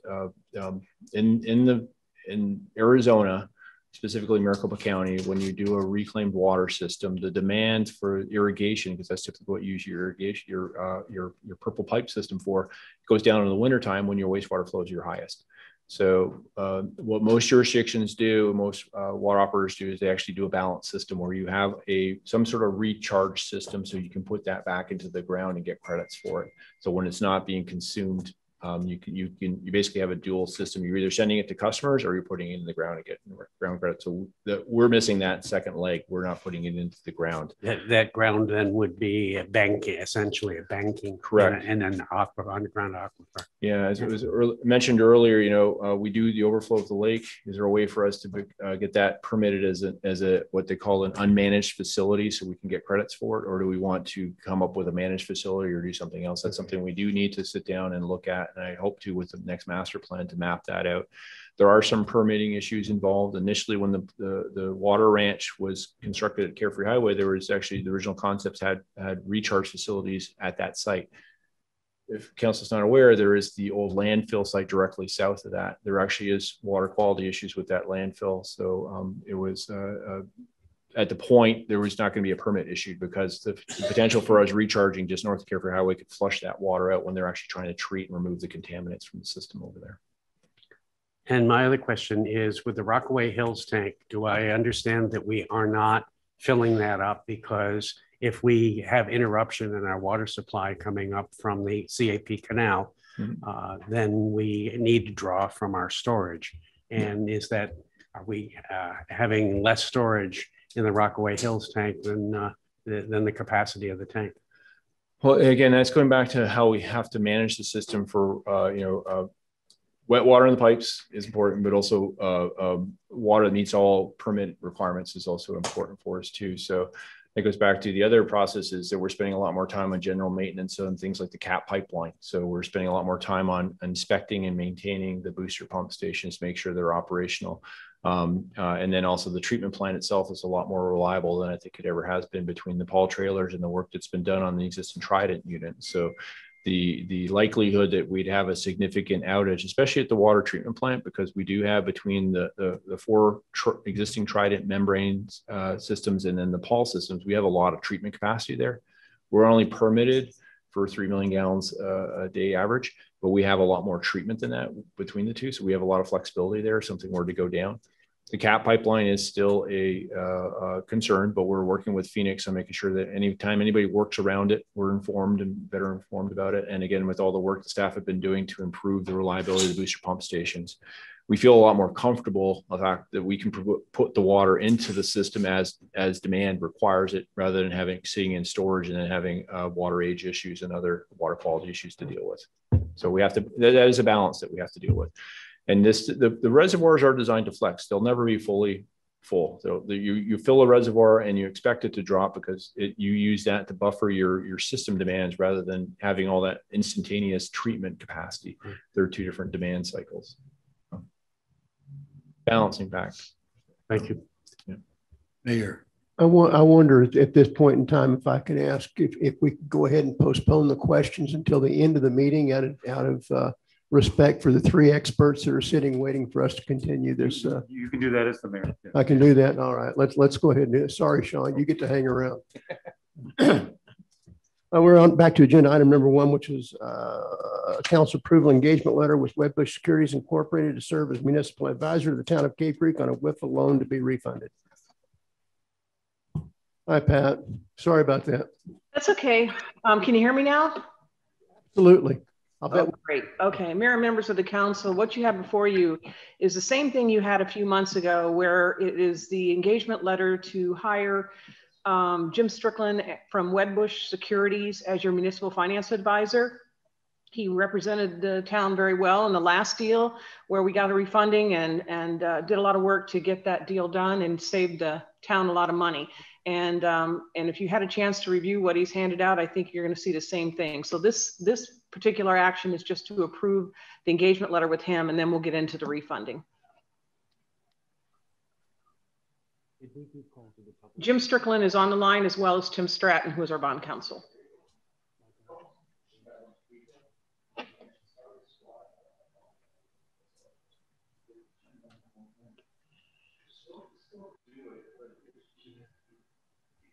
Do you have any questions from council? Councilman Sova. Thank you, Mayor. I have a question regarding the contract. It's a lump sum contract. Are these ever done on a cost basis, billed per hour, with perhaps a floor and a ceiling or not to exceed number? Or did the RFP from the town go out as a lump sum? Mayor, members of the council, it wasn't an RFP, and this is the normal billing that is done by financial advisors based on the amount of bonds. And even though the bonds have increased, I think the pricing is still the same. Jim, did you want to speak to it? Mayor, members of the council, I understand the question. Is this ever done on an hourly basis? And the general answer is no. It's on a project by project basis. In the event that we don't hit our targets or the savings isn't there and there's no actual transaction consummated, we don't get paid anything. And so it's only based on whether or not we achieve the expected results within the parameters of the authorizing resolution, which I believe is similar to the way bond counsel and other professionals involved with public finance matters are handled.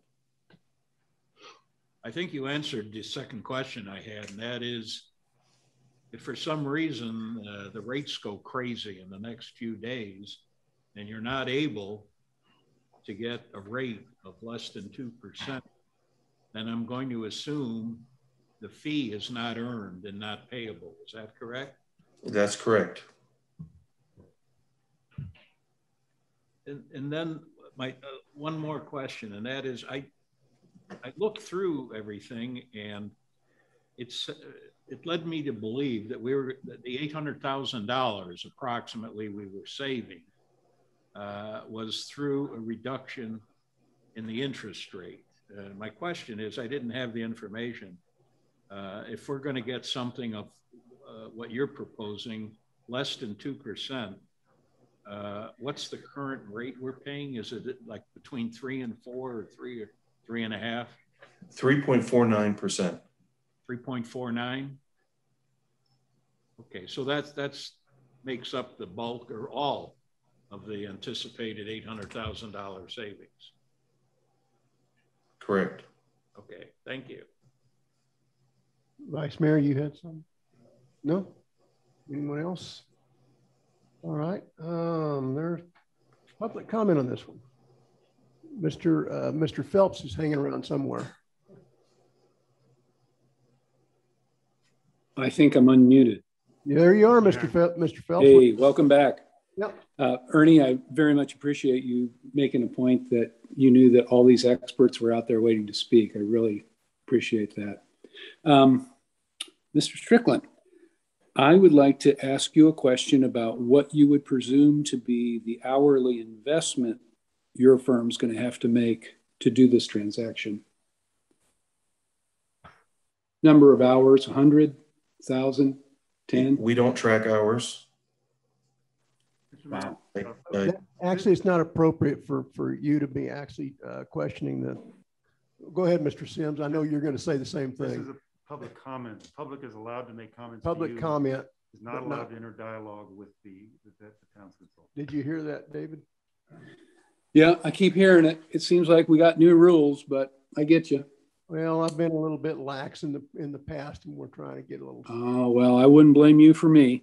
Yeah. I'll try to pick up a question somewhere else in the meeting. Thank you, though. Yep. He's gone.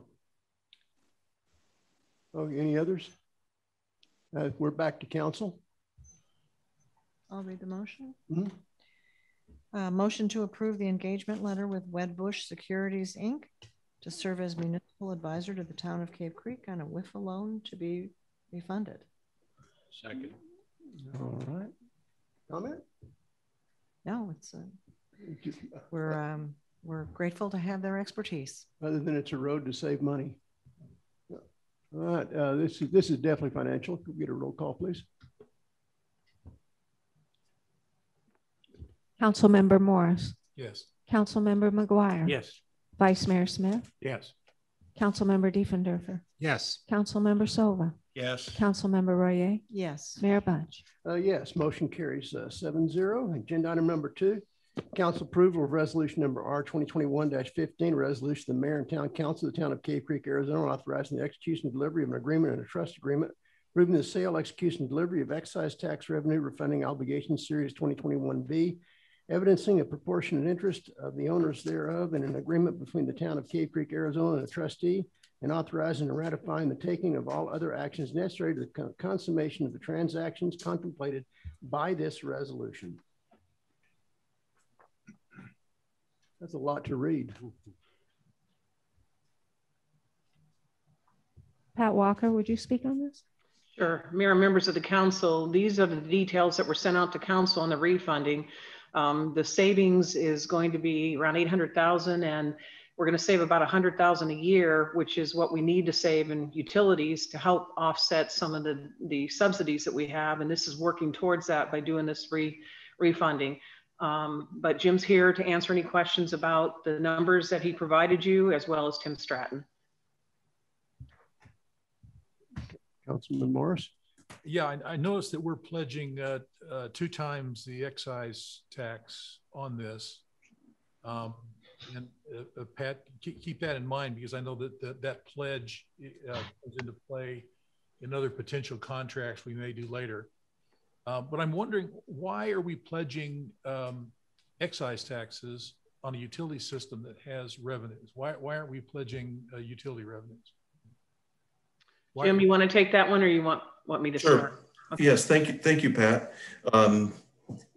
The new loan is a mirror image of the existing loan. So the existing loan that you have with WIFA has a pledge of excise taxes. And your utility revenue is not sufficient to produce coverage that is acceptable to the WIFA folks. And in the event that we were using a utility pledge, we wouldn't be able to have released the reserve fund. If you remember, one of the actions that we took in February, March was to release your reserve funds for your loans that you have with WIFA. Because you have excellent coverage on your excise tax debt, you're able to release the reserve requirements. The pledge is in the event that there's some issue with trying to make a collection, make a payment to WIFA, that the intended repayment source is the utility. Now, the reality is that to some extent, operationally, the general fund is subsidizing the wastewater utility, but the intent is to repay wastewater debt with wastewater utility revenue. What the savings is going to do is going to reduce the amount of general fund subsidy. So to the extent that we have $100,000 a year of savings, you'll be able to reduce down the general fund contribution to the utility system each year. Yes, and the wastewater system is probably the worst one. We have the poorest revenue situation compared to debt. Pat, is this consistent with what we've been talking about with these other contracts? Yes, it is. Yeah, are we going to have enough excise tax income to cover this and any proposed actions there? Well, if I could, Pat, what we're doing is replacing existing debt with new debt, and the new debt will be $100,000 less than the old debt. And so in terms of impact financially, your coverage actually will get better by doing this. If you didn't do anything, your coverage would be not as good as if you do the refinancing and save $100,000 more per year. So it only improves whatever else you're doing. It doesn't, we're not adding this. This is not new. It's not a new pledge. It's an existing pledge that's being replaced. For the new loan, we're using the old pledge. Yes, and to further answer your question, Councilmember Morris, if anything is pledged on excise taxes in the future, it can be pledged as a subordinate lien. So it wouldn't have anything to do with where we were before with this other than we're saving $100,000 a year on the debt service payment. But anything that would be proposed in the future for any debt would be a subordinate lien. Okay. Vice Mayor? In the existing WIFA agreement, there is a requirement for a repair and replace reserve. Is there in this, will there be a repair and replace reserve requirement in this, or will it free up some money for the town's utilization? Tim, can you answer that? Yeah, correct. There will not be a requirement for a reserve and replacement fund for the excise tax bonds, because we, in essence, are, that's something that comes from WIFA as part of the old deal. Because these new bonds are based on your excise tax pledge, we will theoretically free up that money because you won't have to maintain for these new bonds a repair and replacement fund.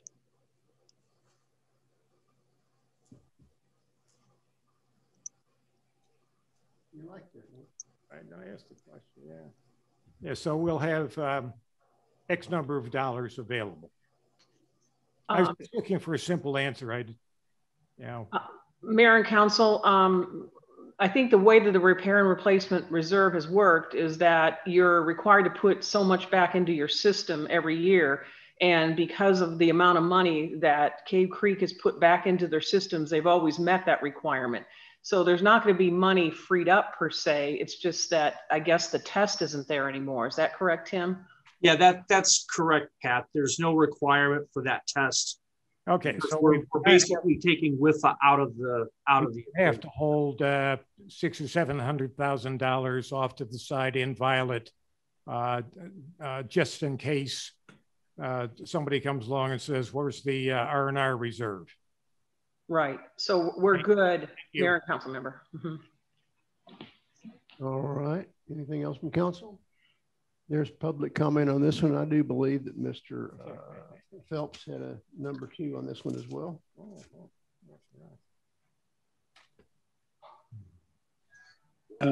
This is David Phelps. My only comment would be, not a question, of course.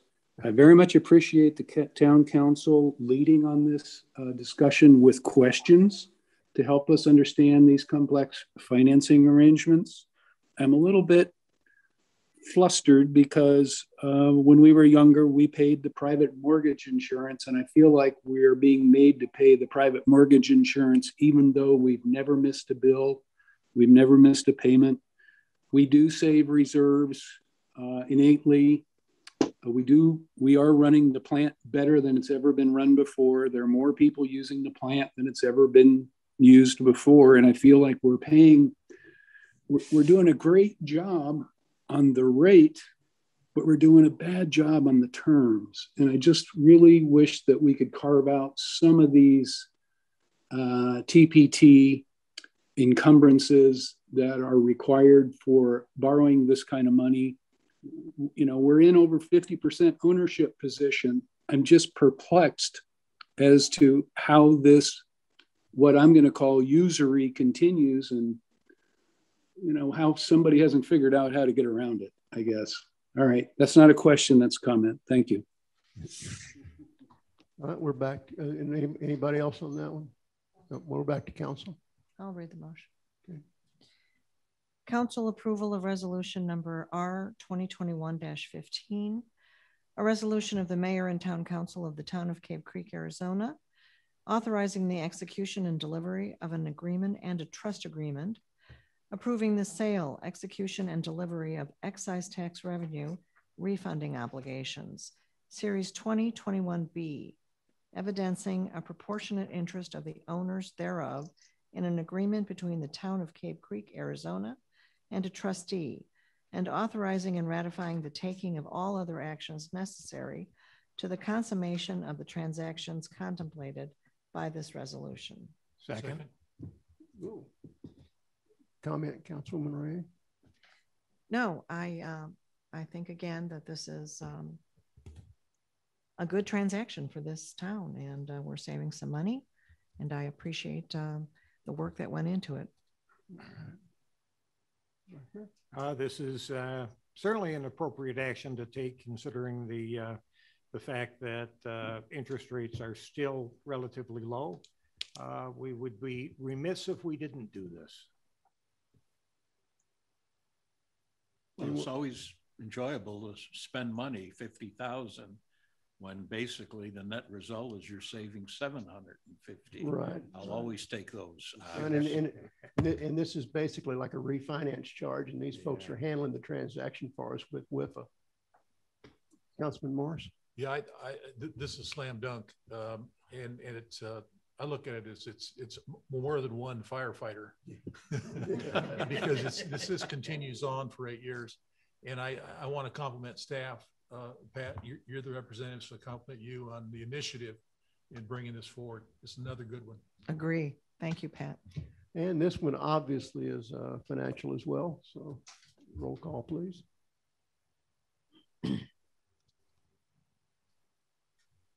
Councilmember McGuire. Yes. Vice Mayor Smith. Yes. Councilmember Diefendorfer. Yes. Councilmember Sova. Yes. Councilmember Royer. Yes. Councilmember Morris. Yes.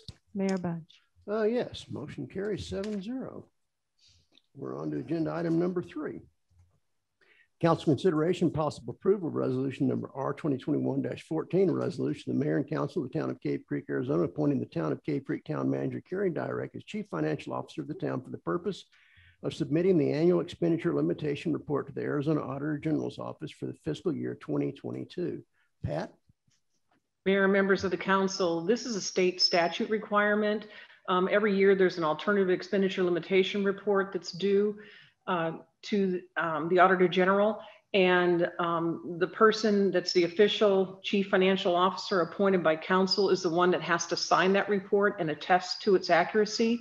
And so you currently don't have a chief financial officer per se, so it's normal that the city manager or town manager would be appointed to that position in order to sign that report. And you have to do so every year by July 31st. Questions? We're just Like beating the sound deadline. like our hands are, sound like our arms are twisted behind our backs, and we got to yell uncle here. Gary's not here to defend Gary's himself. not here to defend herself, right, Tom? There's public comment on this one? No, sir. Nope. We're back to council for a motion, please. Vice Mayor? Okay. Motion to approve resolution number R 2021-14, a resolution of the mayor and town council of the town of Cave Creek, Arizona, appointing the town of Cave Creek town manager Carrie Dyrek as chief financial officer of the town for purpose of submitting the annual expenditure limitation report to the Arizona Auditor General's office for the fiscal year 2022. Second. Our arms are behind our back, right? I really think we should put as much responsibility on her shoulders as possible. Let's do the roll on this one too. We got it going good. Yes. Councilmember Diefendorfer. Yes. Councilmember Sova. Yes. Councilmember Royer. Yes. Councilmember Morris. Yes. Councilmember McGuire. Yes. Vice Mayor or Mayor Budge. I thought I got. Yes. Motion carries 7-0. Pat, thank you for hanging around tonight. We appreciate it. You know, Welcome, Council. Yeah, it's always a pleasure having you present to us. Thank you. Thank you. Agenda item number 4, council discussion, possible approval of resolution number R 2021-16, authorizing the town manager to execute an agreement and implementing documentation binding the town to pay costs associated with an allocation of 386 acre-feet per year of non-Indian agricultural (NIA) Central Arizona Project water. Michelle, I think I met you in Tucson 2 years ago.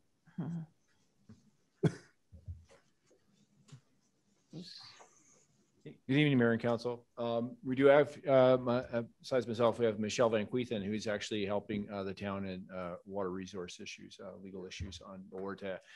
I'll go through a presentation to sort of explain what this water is about, what's going on, and then Michelle can correct all the mistakes, I think. So. That'll work.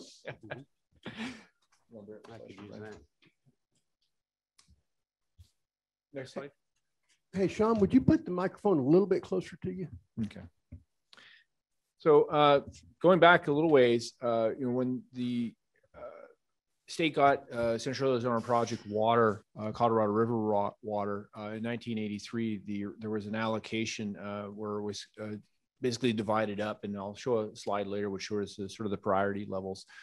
So as part of that time, that's when the allocations like the municipal industrial water allocation that was given to Cape Creek Water Company at the time went through. And there was also Indian communities and non-Indian agricultural users were given allocations.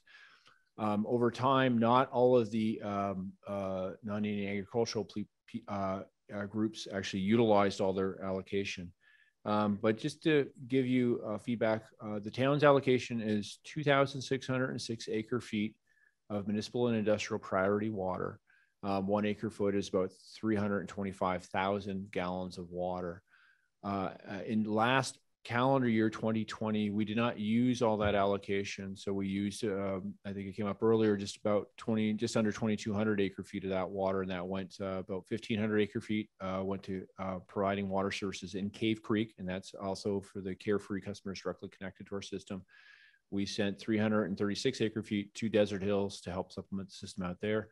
And then we sent just under 49 acre feet of raw cap water to Rancho Manana to meet our contractual obligations with them. So I will point out, as I pointed out in my earlier presentation, the 2606 is our current number. It is currently in flux. The fact that 378 acre feet of that is actually going to be transferred to Carefree Water Company as part of the settlement agreement for separating the water systems. Next slide, Brian.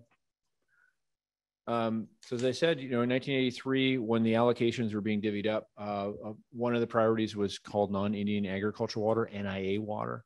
And then some of the agencies that did receive it did not utilize all their allocations. So over a number of years, they did not continue to use that reallocation. So in 2013, Arizona Department of Water Resources started to look at a process to actually firm that water up and offered that up.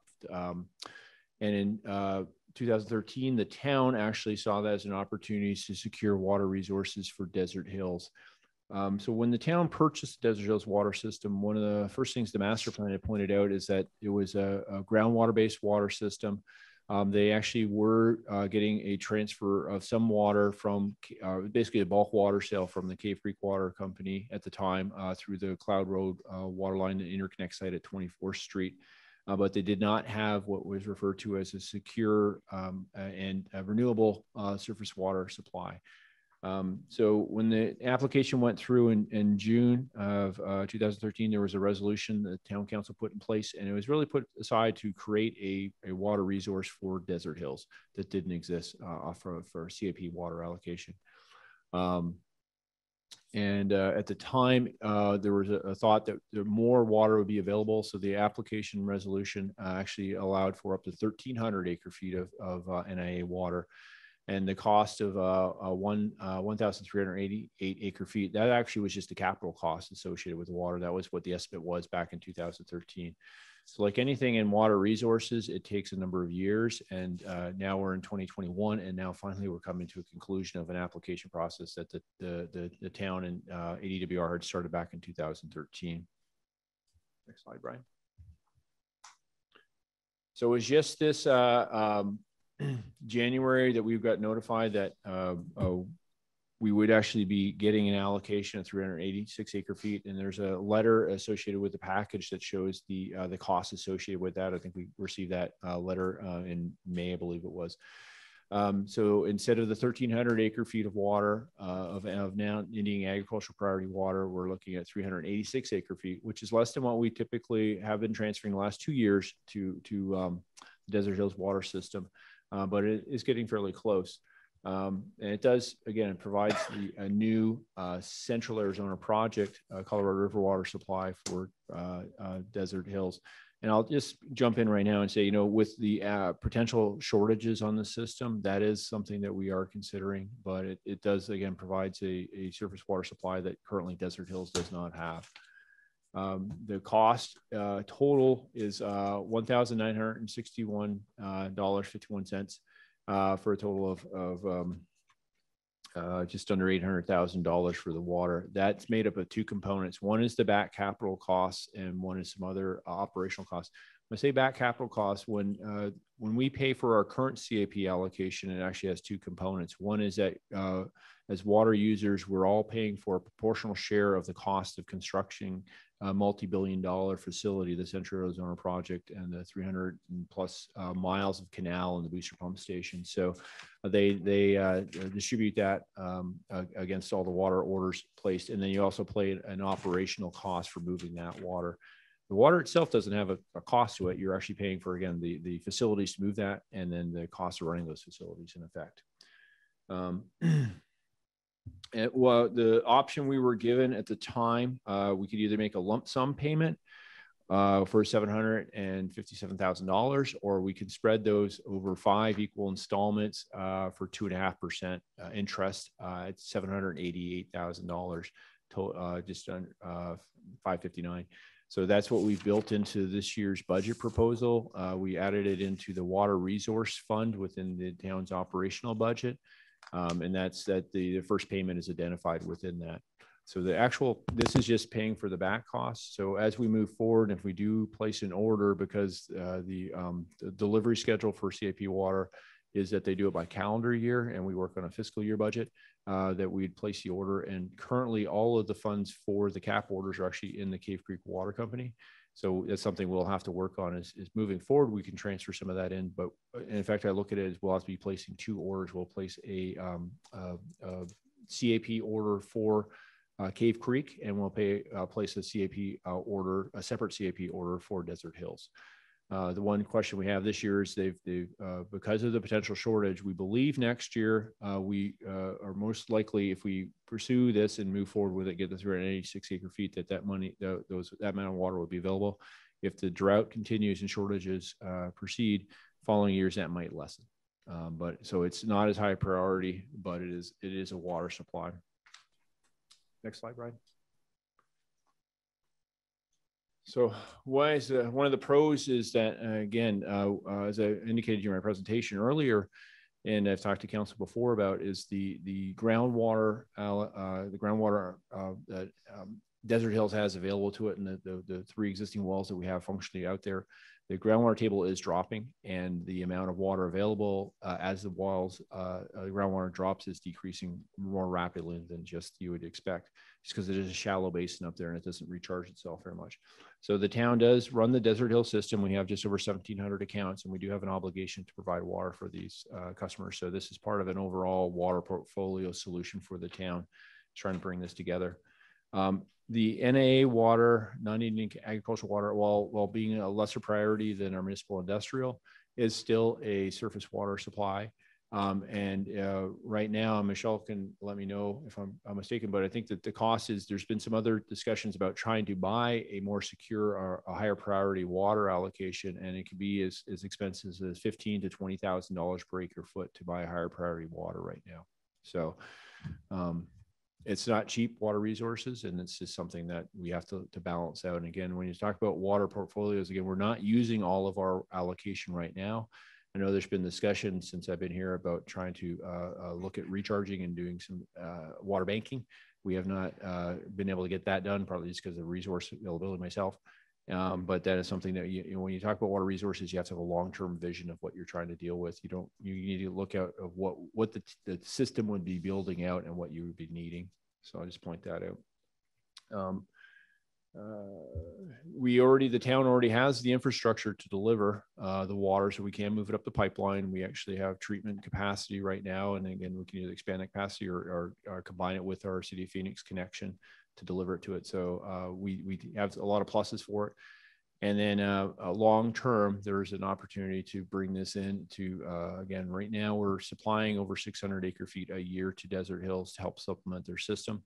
And that is one of the reasons why the town elected to move forward in 2017 with a water policy to I hate to say restrict, but it does provide some restrictions on growth in the system, because we couldn't secure up and firm up all the water resources. So this gives us another tool. It's not, again, security isn't there with the drought continuing. It's going to take a long time, and I'm not sure what the final results are going to be, but it's another tool in our water resource chest as we move forward. Next slide. So when I talk about priorities, and I probably should have brought this up a little earlier, you'll see here, this is sort of the common graphic you'll see when you talk about the CAP.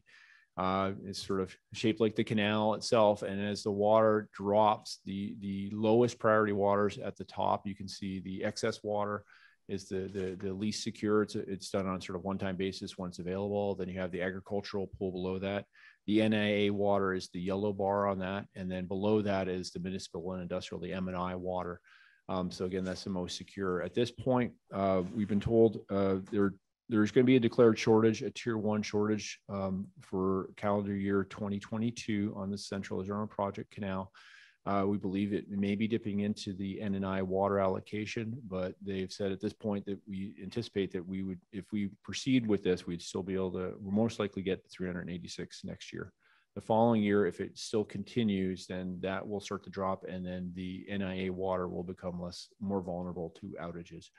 So there would be reductions on it. So while we'll be paying for some of the water, we might not be able to get all of it. And when I say we pay for it, when you have a water allocation, you do still have to continue. We have to pay the back, and the resolution tonight is to allow us to enter into the contract. And part of that is the financial obligation of paying the back capital charges on the water. But moving forward, once this water is in our portfolio, there's an obligation that we continue to pay the capital charges on this. If you don't use it, then you don't pay the operational component on it. And it's something that gets balanced out at the end of the year. So there will be an ongoing cost to this. But again, it does add to our overall water portfolio.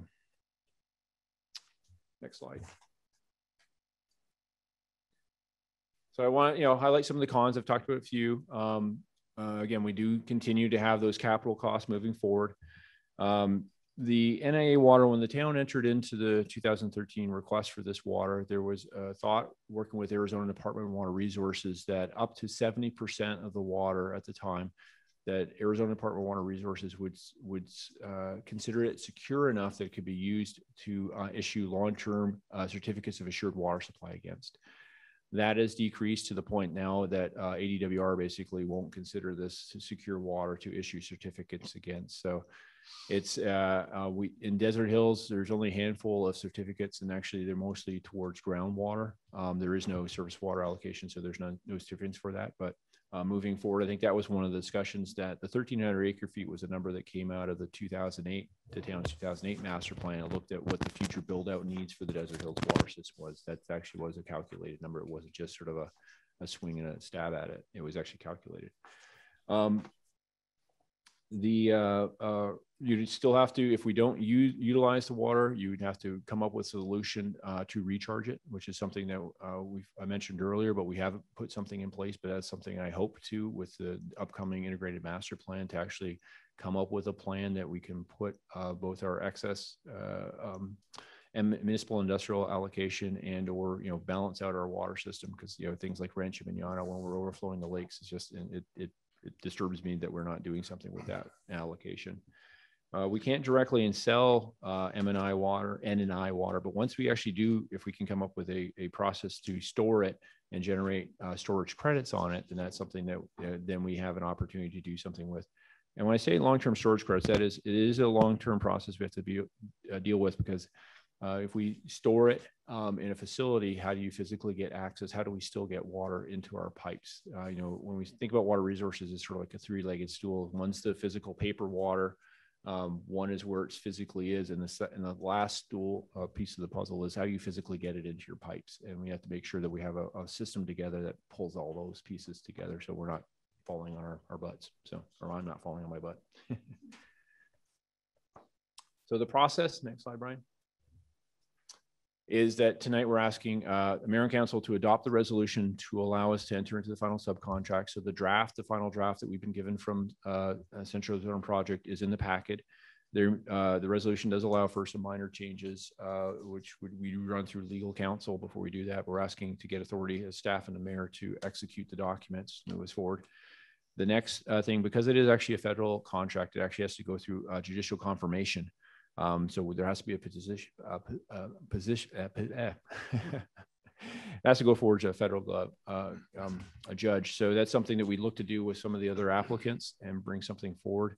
Could be up to 60 days to get that process. But we might be able to place the orders. They actually can't give us deliveries until that judicial confirmation. So that's why we're sort of at the tail end of the process for this year to get this put in place.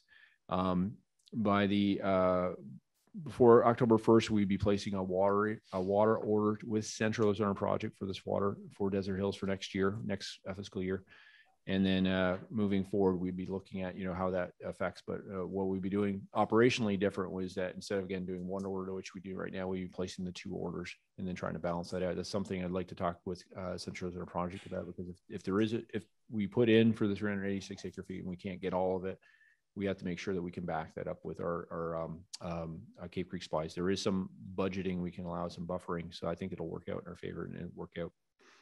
And then again, right now moving forward, we will have to adjust some budgets. Right now, as I mentioned, all of the funding to pay for the CAP water, CAP water allocation does show up in the Cape Creek water system. So for next year's budget, we'll potentially look at doing a transfer this year if council elects to move forward with this, we'll probably put a line item, or we will put a line item in Desert Hills so they pay for that water directly. We could do it through the bulk water charge between the water companies, which we're doing now, but that was more set up with last year's rate model to more pay for capital expenditures, past capital expenditures. So, but we'll look at how we do it. The money was identified in a water resource fund, which was newly created 2 years ago. So we'll have to, we'll properly appropriate this, the thought is we're moving forward and we're actually just going to be charged to Desert Hills. So the Desert Hills users will have to pay for this, and we'll have to build that into the rate study we're currently doing to see what the effects are, as well as, moving forward. And the variability is something that is concerning, but right now with the drought that's going on in the Colorado River, we have to look long-term, and potentially if it's not available now, it could be available in the future, but it's hard. So with that, I can answer any questions council may have. Vice Mayor. Yeah, I have a couple of questions, and probably intermixed with the questions will be some notices of potential policy making. What we're doing here is we're talking about is it buying an entitlement? Because I think allocation is not the correct word. It's usually entitlement to water. Are we buying an entitlement, the NIA water? I can take that. It is actually called an allocation, and it is a contract right, but it's generally considered a permanent right that's based on a lot of rulemaking. So it's pretty solid. The actual term of the contract is 100 years, but it's probably going to be renewed with no problem. If the NIA water is taken away if we ever get it, if the NIA water is taken away, does that mean that we no longer have to pay for the allocation? There's a process for a provider to essentially sell its allocation to another provider, and you have to go through a public review process to see if it meets the terms of the original allocation, which is usually some sort of public interest determination. But we've had that happen with M&I contracts throughout the Phoenix area, where some small companies didn't want to keep paying for it, so they would transfer it to another. I just want to say that, this is difficult. You guys have a difficult decision because we don't know what the reliability of this source is going to be. You cannot assume that Desert Hills will have water every year because of this contract. The best use of this water would be to store it when it's available and have it underground, and then hopefully it's available enough to use it on a more consistent basis from an underground storage source. However, the cost is relatively low, but you do need to consider there are ongoing costs. The current capital charge, I believe, is right around $50 or $60 an acre foot per year. So it looks like it'd be, around $20,000 per year just to have it. That's what you pay, just to have it. But it's water, and there are very few ways to get water. And so, from a water attorney standpoint, you take water and you ask questions later, but it's going to not be there every year. So I understand is Council Member Morris used to say years ago, it's desert gold. Mm-hmm. That's history. Will the cost of withdrawing the water from the Cap Canal be the same as withdrawing any other water from the Cap Canal? Yeah, the rates are the same. So from a contractual standpoint, it is the same cost as our municipal industrial water. Okay. And I don't know, I'll put it this way. Is there work underway, consideration of how this will affect the water rates for Desert Hills, since personally I see very little advantage to the town paying for Desert Hills, extra for Desert Hills water? To answer your question, I thought Pat was going to stay on because I've been having correspondence with her since Thursday, but it wasn't fully built into the last rate model because that was completed last summer. So we plan to move forward with it. Just doing some general numbers, it ends up being, oh, Pat's there. Just the raw numbers, spreading it out, it's like $7 per user per month type of thing. But that's something with the rate model that's ongoing right now, we want to look at a little more closely. How can we distribute this money? Since it is a long-term purchase, do we have to cash fund it? Is there other ways of funding this? And so it's something we have to pursue. So we don't have that final answer for council. Yeah, I wasn't really asking, looking for a long discussion. I was more making a point. Yeah. Sorry. Vice Mayor. I know I'm not supposed to do that. If I can interrupt and build on your question, I'm not quite so sure I understand these numbers. The $1,399 per acre foot, I'm assuming by your write-up here, Sean, that is not a one-time charge. I'm assuming, or am I wrong in assuming that's a yearly charge? Am I correct or incorrect? The 1,300 no, 5 years was for the past capital expenditures of $2,083, which comes out times your 386 acre feet. That's $804,000 over 5 years. That's $160,000 per year. So I guess I'm having trouble trying to connect the dots on the numbers.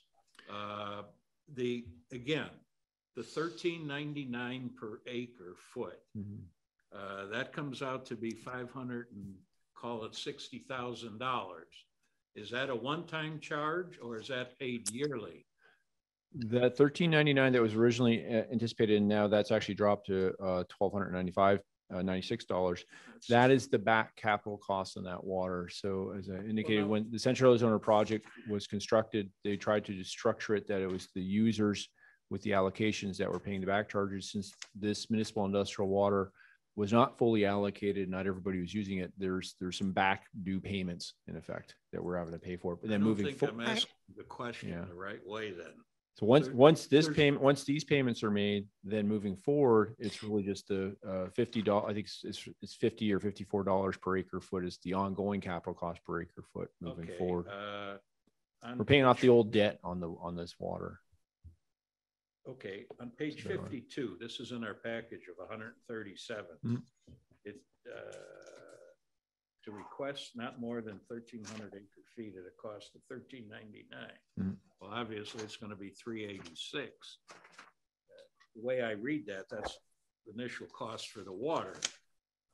What I'm asking is, and then on page 53 of 157 in the third paragraph, it's talking about paying the back charges, capital charges, which in here says 2,083, and you said it's been reduced. Could I take a stab at it? Yeah. So the 1388 that you were looking at, the charge, that was an old estimate that the previous town council was using for the cost of the water that no longer applies. The final cost of the water is presented for your decision is on the slide that says final reallocation decision. That consists of two components. And what this was it was water that was allocated originally in the 80s to the Pinal farmers. and they didn't want to pay for it, so they wanted to give it back. So we are making up the capital charges that the farmers did not pay for that allocation so that it will be even, and then start paying, you know, the $50 per acre foot or whatever they set it at every year. So that is just filling in the amount that was unpaid associated with this water allocation of 386 acre feet. The $665 charge is added on to that, and it's called NIA charges in the slide, but what that is a settlement amount that was paid to the farmers in consideration of infrastructure that they built in their area for this water because it was going to be taken away from them. And so this is really a settlement amount to get the allocation reallocated. So the upfront charge will be the 1961.50 per acre foot. That'll be a one-time charge, although you could pay it, as Sean indicated, over 5 years. That's only once. Then every year, if Sean doesn't order water, you pay the capital charge for 386 acre feet, or if it's not available, you still pay the capital charge for 386 acre feet. And like I said, currently it's $50 or $60 per acre foot, and that goes on forever. If you order and successfully get 386 acre feet in a year, there's also an operational and maintenance charge that reflects the cost to pump that water to you through the canal. That's the same as you pay for your existing CAP allocation. Okay, let me ask this. Sean, in his presentation, said that he has a number of $788,559. And he says it can be paid in 5 equal annual installments at 2.5% interest. My question is, that $788,000, if we were to pay that in a lump sum now, not over 5 years, added on to the other fees, that's the total that we would pay out now, correct? It'd be $757,000. So if we paid it in a lump sum, we save the 2.5% interest for the 5 years. We'd write a check for $788, and we would be $757 entitled based on availability 386 acre feet. Correct. And then in subsequent years, the only cost we would have is then the $50 or $60 per acre foot multiplied by no more than 386 if it were a lesser allocation.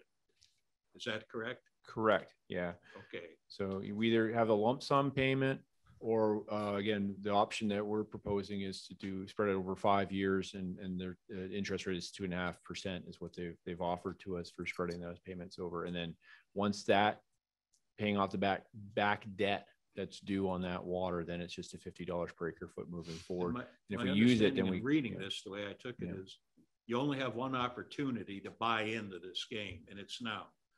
You can't come back in a year or two and say, I'd like to get into it now. That's our understanding with talking with CAP. It's taken a long time to come to this process. You know, it's sad that it's coming at the same time as we are looking at potentially the first shortages on the cap water supply. But you know, the water world is a long-term game in effect. Yeah, what they've been told is that if we don't ask for this, then they will offer it up to the other people who made their allocations, who in most cases ask for more water than they're currently getting. So I'm assuming it'll be absorbed. I believe there's 20 other recipients in total. So the CAP will just take this water, and then if we don't enter into this contract this year, it'll go away and it won't be available next year for us to go after. Just so it's crystal clear in my mind, if we, and I would suggest we go ahead with the 5-year payment, which would come out to be approximately $160,000 a year. Or right now, we'd write a check for $160,000, and then what would be the total amount for the initial buy-in? Well, the 160 is our first year payment, and then we do a monthly payment for the water that we use, or the $50 per 380. Okay, per so I'm wrong in per annual multiplying $13.99 or a lesser amount times 386. That's not applicable anymore. Yeah, I apologize for that's the confusion, just because I've tried to put some history into the council report, and the 399 should have been or 1399 should have been 1388 on the first page. That's actually the resolution. I was just trying to provide the history at the time that the application was made in 2013.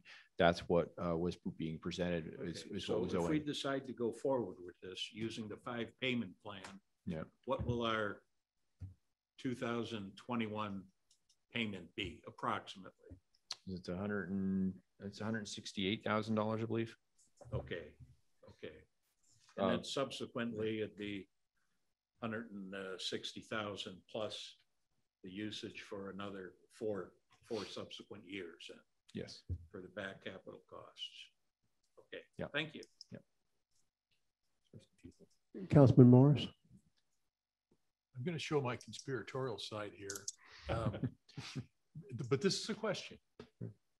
We asked for this water 15 years ago, thereabouts. And we've been waiting on it ever since I've had anything to do with the town and the water companies. And just when there's no water, or there may not be any water, now it's there, and we got to make a decision right now or it's gone. Doesn't that seem a little odd to anybody else, that there's something going on in the background that maybe Michelle wants to take that one? We've been watching this process for years, so we knew it was coming. It may be, that you aren't watching it like we are. Unfortunately, it's ad nauseum. I think probably Catherine used to see it a little bit. So is there something else going? Is somebody behind this? The farmers, or what? I mean, why when the water is just about to be allocated, why is it suddenly an emergency it's suddenly made available and you have to pay for it right away? It's taken them so long. I think people are really impatient to get it done, probably. And they want to be able to give it out by 2022. They made promises a few years ago to meet the deadline, and they got up against the deadline because it took them so long to work it through with the federal government and everybody who had to be involved. Perhaps, okay. Bob. Well, there's no answer, right? No, I can answer. Maybe it's to pay for the back capital charges. I noticed from your chart, it would appear that the one that with the green, orange, blue, and some other color, it would indicate that the first jeopardy is the ag water, and that is before the NIA. Mm-hmm. And my understanding is there's an awful lot of ag water. So we'd have to go through that before they start cutting the NIA. Yeah, the ag pool water is actually water that is not allocated. It was a special program designed to help those farmers that didn't want to have the allocation and be responsible for the payments, is my understanding. So that was set to go away when everybody else, like the Indian communities, started using more of their water. But the ag pool is really excess. It's just stuff that other people aren't using. So that will go away just because people will start using their water. NIA is actually an allocation. So if the water's there, then there are people with their names on it and they have a subcontract. But you're right, if there's a shortage, it goes from the top down. So the NIA will go completely away before any city like Cave Creek will see a shortage in their M&I allocation. Okay. It just looks to me like the so-called long-term contracts would be more protected than the so-called excess. Oh, absolutely. So that's why, again, at this point, our understanding is the market rate for that, trying to buy that higher priority, more secure water is much more substantial. $15,000, $20,000 per acre put, and then you pay the ongoing cost. But the upfront. If it's even available, yeah. Sean, how many cities and towns do you estimate are going to partake in this? I believe we got a copy of the list, and it wasn't in the package, but I believe it's like 20 applicants total that are getting a portion of this. Out of 90 plus cities and Even towns. Carefree's getting some. Yeah, Carefree is one of the potential recipients. They still have to enter into a subcontract. I think Queen Creek was on there. I thought I saw Peoria, but Yeah, I think can't it remember. wasn't. And in your opinion, do you think everybody being offered this will accept it? I do. You know, I actually had a conversation with my counterpart, Greg Crossman, and he's trying to bring it to his board. And the thought is that, as it was mentioned, is you pay for water and you ask questions later type of thing. You add it to your portfolio and you can work on how to generate storage credits or do something like that first. You know, water is desert gold.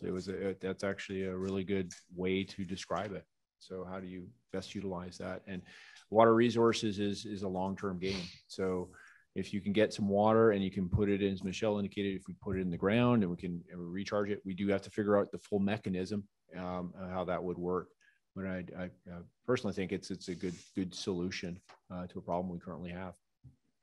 That, you know, we are running a water company that currently does not have a renewable water supply in the surface water or even another renewable type of water supply. It's reliant 100% on groundwater, and we're back feeding it with our main system allocation. Refresh my memory. There's 18 proposed recipients. Oh, okay, it's 18. I thought it was 20. Okay. And refresh my memory. Why is it only 18 and not more? I'm not sure, Michelle, if you know that back in 2013 when it became available, I'm not sure if everybody else had other solutions in place. A lot of other jurisdictions have been doing a lot more things with water banking and recharge over the years. You know, a lot of other jurisdictions, the two other jurisdictions I worked with in the Valley, both, they didn't have subcontracts for their effluent from their wastewater treatment plants. So they actually put it in the ground and generated long-term storage credits from it. So they came up with a full water portfolio. So I'm not sure why the 18. Michelle, do you have any more history on that? Or no? I think it was just a cost benefit analysis by the people who filed applications. I think if you look at most of the people on that list need water. So I would think that went into the equation when they were determining whether to apply. I'd like to take a run at this whole concept and simplify it if I can. We have a short period of time to buy a car. We buy this car and then we pay it off in 5 years, but in that whole time we continue to pay the registration, the insurance. And on the years that the gas station has gasoline, we get to drive that car somewhere. If we don't have gasoline, we don't get to drive it. That's the same as what we're doing here exactly. Yep. I just had to simplify that. I mean, it's one of those easy ways of looking at it. So it's more understandable for anybody who might be watching online. I think we figured it out here. Mr. Mayor, I have a question. One of you asked Sean about using your gas station analogy. Yep. When will Desert Hills pay, if any? And my question is, and Pat, you jump in to answer, but I do have a question. As I see it, there's 3 components of payment. 1, the upfront sunk cost for capital. 2, the annual backup fee for capital if not used. And 3, the operational. I can see the 3rd, the gas you're consuming at the gas station would be chargeable to Desert Hills. My question for Pat, and is there anything we need to do in documenting this now? How much of the capital can be allocated to Desert Hills, if any? Not sure if Pat's still on with us. Oh, yeah. Okay. Yeah, she's gone. Yeah. I think we should do that in the future rate study. Well, I think, Sean, my question is, does town staff recommend that the costs of this all be put towards the Desert Hills rates? And we've got 2 $500,000 water tanks to fix. Now we've got $788,000 over 5 years, perhaps. It's for their benefit. There's absolutely no justification or reason for the residents of Cave Creek to subsidize it, in my view. What does staff think? I would agree that this should be paid for by the Desert Hills customers. This is actually for their benefit. You know, right now the town's been in a good position since we've bought and been operating both water companies, in that Cave Creek had a water allocation that was not being fully utilized. So we were able to transfer water between the companies to balance it out. But long term, as Cave Creek continues to grow, That water allocation is needed to support the land use and growth of Cave Creek, not Desert Hills. So Desert Hills needs its own water resources. Thank you. Mayor, I'm on the phone. I just couldn't get to my mute button fast enough. The way that it's set up now is that we charge a bulk water charge to Desert Hills, and that is calculated based on what it costs to provide that water per 1,000 gallons from Cave Creek. So we look at all the costs associated with providing the 1,000 gallons of water that Cave Creek pays. That's what we charge Desert Hills then. So it's 6 of one, half dozen the other. We can include that cost in that calculation for bulk water charges, or we can include it in the cost when we do the rate study and look at overall what's the revenue needed to sustain Desert Hills. So either way, it can be included in the cost and broken out that way. If we recharge, does that affect the reimbursement? If we use the money, the water for recharge? As far as the budget goes? No, as far as what we would include in the rate study for Desert Hills. Yes, we would look at that. Okay. Even if we Mr. recharge, it would Attorney? still be for their benefit. It would be long-term storage credits for Desert Hills Water Company. Okay. Yes. Mr. Sams, I think your answer can be, or your question can be answered by making a comparison to lottery money. Lottery money is absolutely for education. You know very well it's spent for other things. So this is amorphous. Okay. I got to tell you this. I hate to do this, but I love to do it in another way. When this first came up, the then utilities director, Jessica Marlowe, came up with this proposal, went to the mayor and council member Tom McGuire and said, I want to submit this to the powers to be. I think that we will need water eventually. And she said, and the justification for it is Desert Hills. I know right now we're only giving them a small amount of water a year, but I know it's going to increase substantially. And so they bought that. And that was when this was submitted. And I just thought at the time, because I talked to her about it, I said, you're really prescient. You know what's going to happen, don't you? And she said, yes, I do. That's why I'm going to go to Gilbert. Where she's now head of utilities. With a good water portfolio. We got our money's worth. David mentioned that, the original 1,300 number came from the original master plans when they looked at the certificated area for Desert Hills. And if you look at what the build out was going to be, that's where that number came from. It's actually the assumed build out demand for Desert Hills. We good here? Yes. We ready to go to public comment? Phelps, I know you're there listening. Good evening, everybody. Thank you, Mayor. I see this as just an incredible enjoyment to watch Mr. Sullivan, Mr. Smith jostle this strategy. Guys, this is a way to save $5 million if we need it. I understand it's a long-term thinking process, but nobody held a gun to our head to buy Desert Hills. Desert Hills has always been a waterless water company that we have supplanted water to. Ernie, I know you were there during the days when we had to do the emergency tie into them and how desperate water need was over there when we bought it. But long and the short of it for me, guys, is I fully didn't grasp this until I talked to Councilman Royer.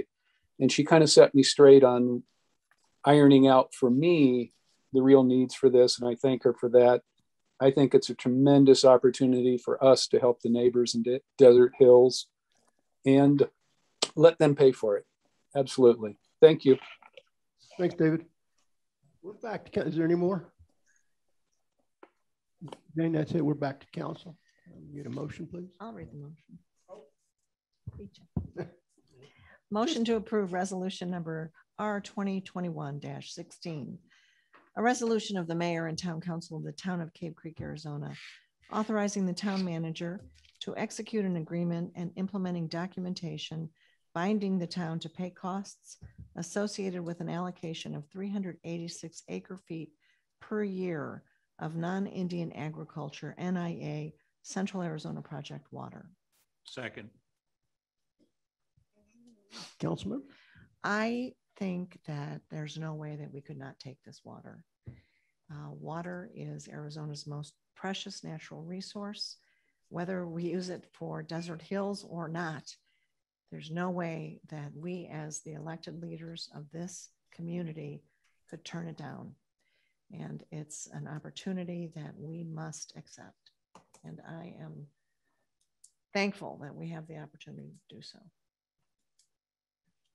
To build on the mayor's analogy of the car, knowing that there won't be gas all the time, when it's 110 outside in the summer, I'd rather be riding in a car than walking, even if it's a part-time. So I'll factor that in my budget then. There's not gas available. Any other comments? This one's definitely financial. Councilmember Silva, Yes. Councilmember Royer, Yes. Councilmember Morris, Yes. Councilmember McGuire, Yes. Vice Mayor Smith, Yes. Councilmember Diefenderfer, Yes. Mayor Budge. Yes, motion carries 7-0. Let's see here. Pardon? Thank you, Michelle. Mayor, I'm really leaving now. Oh, okay. I dismissed you before. I forgot that you were had some interest in that other item. I appreciate your hanging around. You bet. Thanks. Bye-bye. Okay, let's go on to number 6, which is council approval of reimbursement request to access City of Phoenix water development fees to Cave Creek Olson DG LLC for APN 211-46-340A Dutch Brothers Coffee Commercial Development, as indicated in Section 4, fees of the intergovernmental agreement IGA with City of Phoenix previously approved on November 28, 2018. Mayor, we just need to do it again, don't we, Sean? We do. We're nearly done. Is this the last one or is there more? There's one more left. Brian, you want to bring up the presentation? Yeah. Presentation. I got some slides. I got to show graphs. I have to explain it. So since we've been introduced, anybody got an objection to paying them what we owe them? Well, the first slide will show you.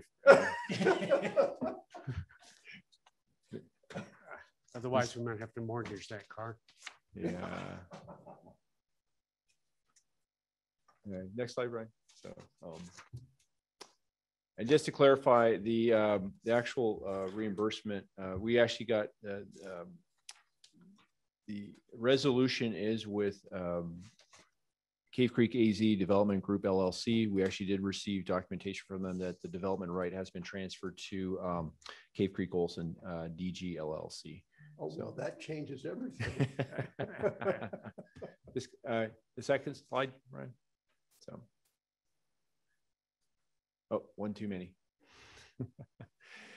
So the answer to the mayor's question is yes. So in 2018, we entered into an IGA with Phoenix to address the issue of properties south of Carefree Highway in the town jurisdiction. And as part of that, we actually have a $600,000 obligation to pay for Phoenix for the infrastructure. We actually have a total of 4 reimbursement agreements in place. This is one of the 4. So I've brought 3 of them to you previously. As you can see, Dutch Brothers is indicated in red. It was resolution 2018-24. I just want to highlight there is one more meter to pay for as part of the Sprouts development. Council's probably aware that the Big O Tires is being developed there. So that's the last meter on that. So when we came forward with that reimbursement, it was for 6 of the 7 meters on that site. So I'm still waiting to receive. They actually, as of yesterday, had not installed the meter in that box. So they haven't worked out the arrangements with Phoenix and paid the fees for Phoenix. So once Phoenix does that, I will come back and that'll be the last reimbursement, the final one. But in total, we've got the 4. Once we're done, as of next year, we pay the difference between what has been paid out on these and what Phoenix is crediting us for. That number is built into our capital program. Right now, it's $112,000 that we built in the capital program for next fiscal year that will reconcile this. Next slide, Brian. So again, we've got the agreement in place with Cave Creek AZ. Cave Creek AZ Development Group was initial, but we actually have received a document which shows that they did transfer the development right, including this reimbursement to Cave Creek Olson DG LLC. So we're asking council just to authorize this payment to them, and we can reconcile this. And then once I get the final one, I'll bring that forward, and then also reconcile in the capital program what we need to pay, what's owing at the end. So, question from council. Councilman Sofa. This one. Assuming Popeyes Louisiana Chicken is built, will they be entitlement to a reimbursement under the IGA? No, no, because there's no development reimbursement agreement in place with them. Perfect. Yeah, they elected not to move forward with it, and they will be getting a City of Phoenix meter directly, and they're just going to pay that fee. Perfect. Thank you. Yeah. So this will be the end of it. Let's see here. There is public comment on this. We have anybody? Okay, we're back to council for a motion, please. Yes, please, Vice Mayor. Read. Turn this on. Motion to approve reimbursement of excess City of Phoenix water development fees to Cave Creek / Olson DG LLC for APN 211-46-340A Dutch Brothers Coffee commercial development as indicated in Section 4 fees of the IGA within City of Phoenix approved on November 28, 2018. Second. Comment?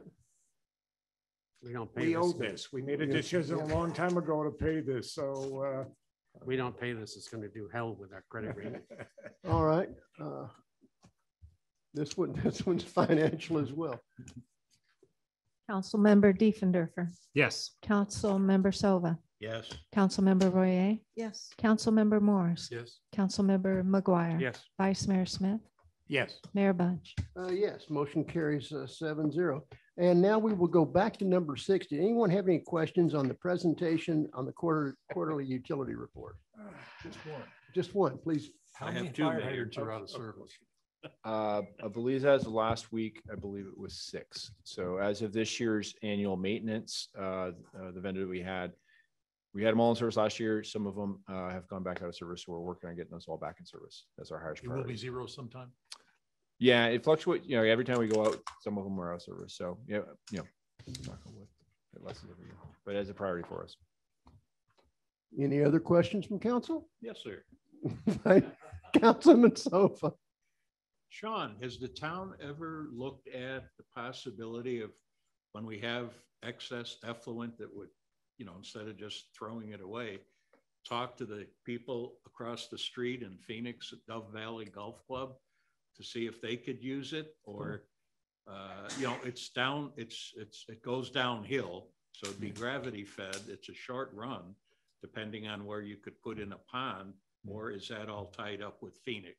I think we'd have to have that conversation with Phoenix first, because it would be part of their service area. So we'd be providing water in their service area, but I'm not sure if they'd be completely averse to that. It's something we can do.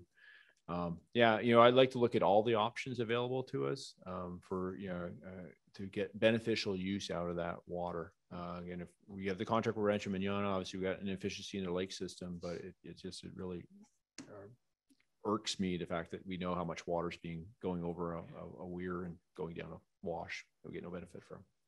And then my last question is the town working on the sewer smell on the top of the hill on Cave Creek by Mountain View Pub?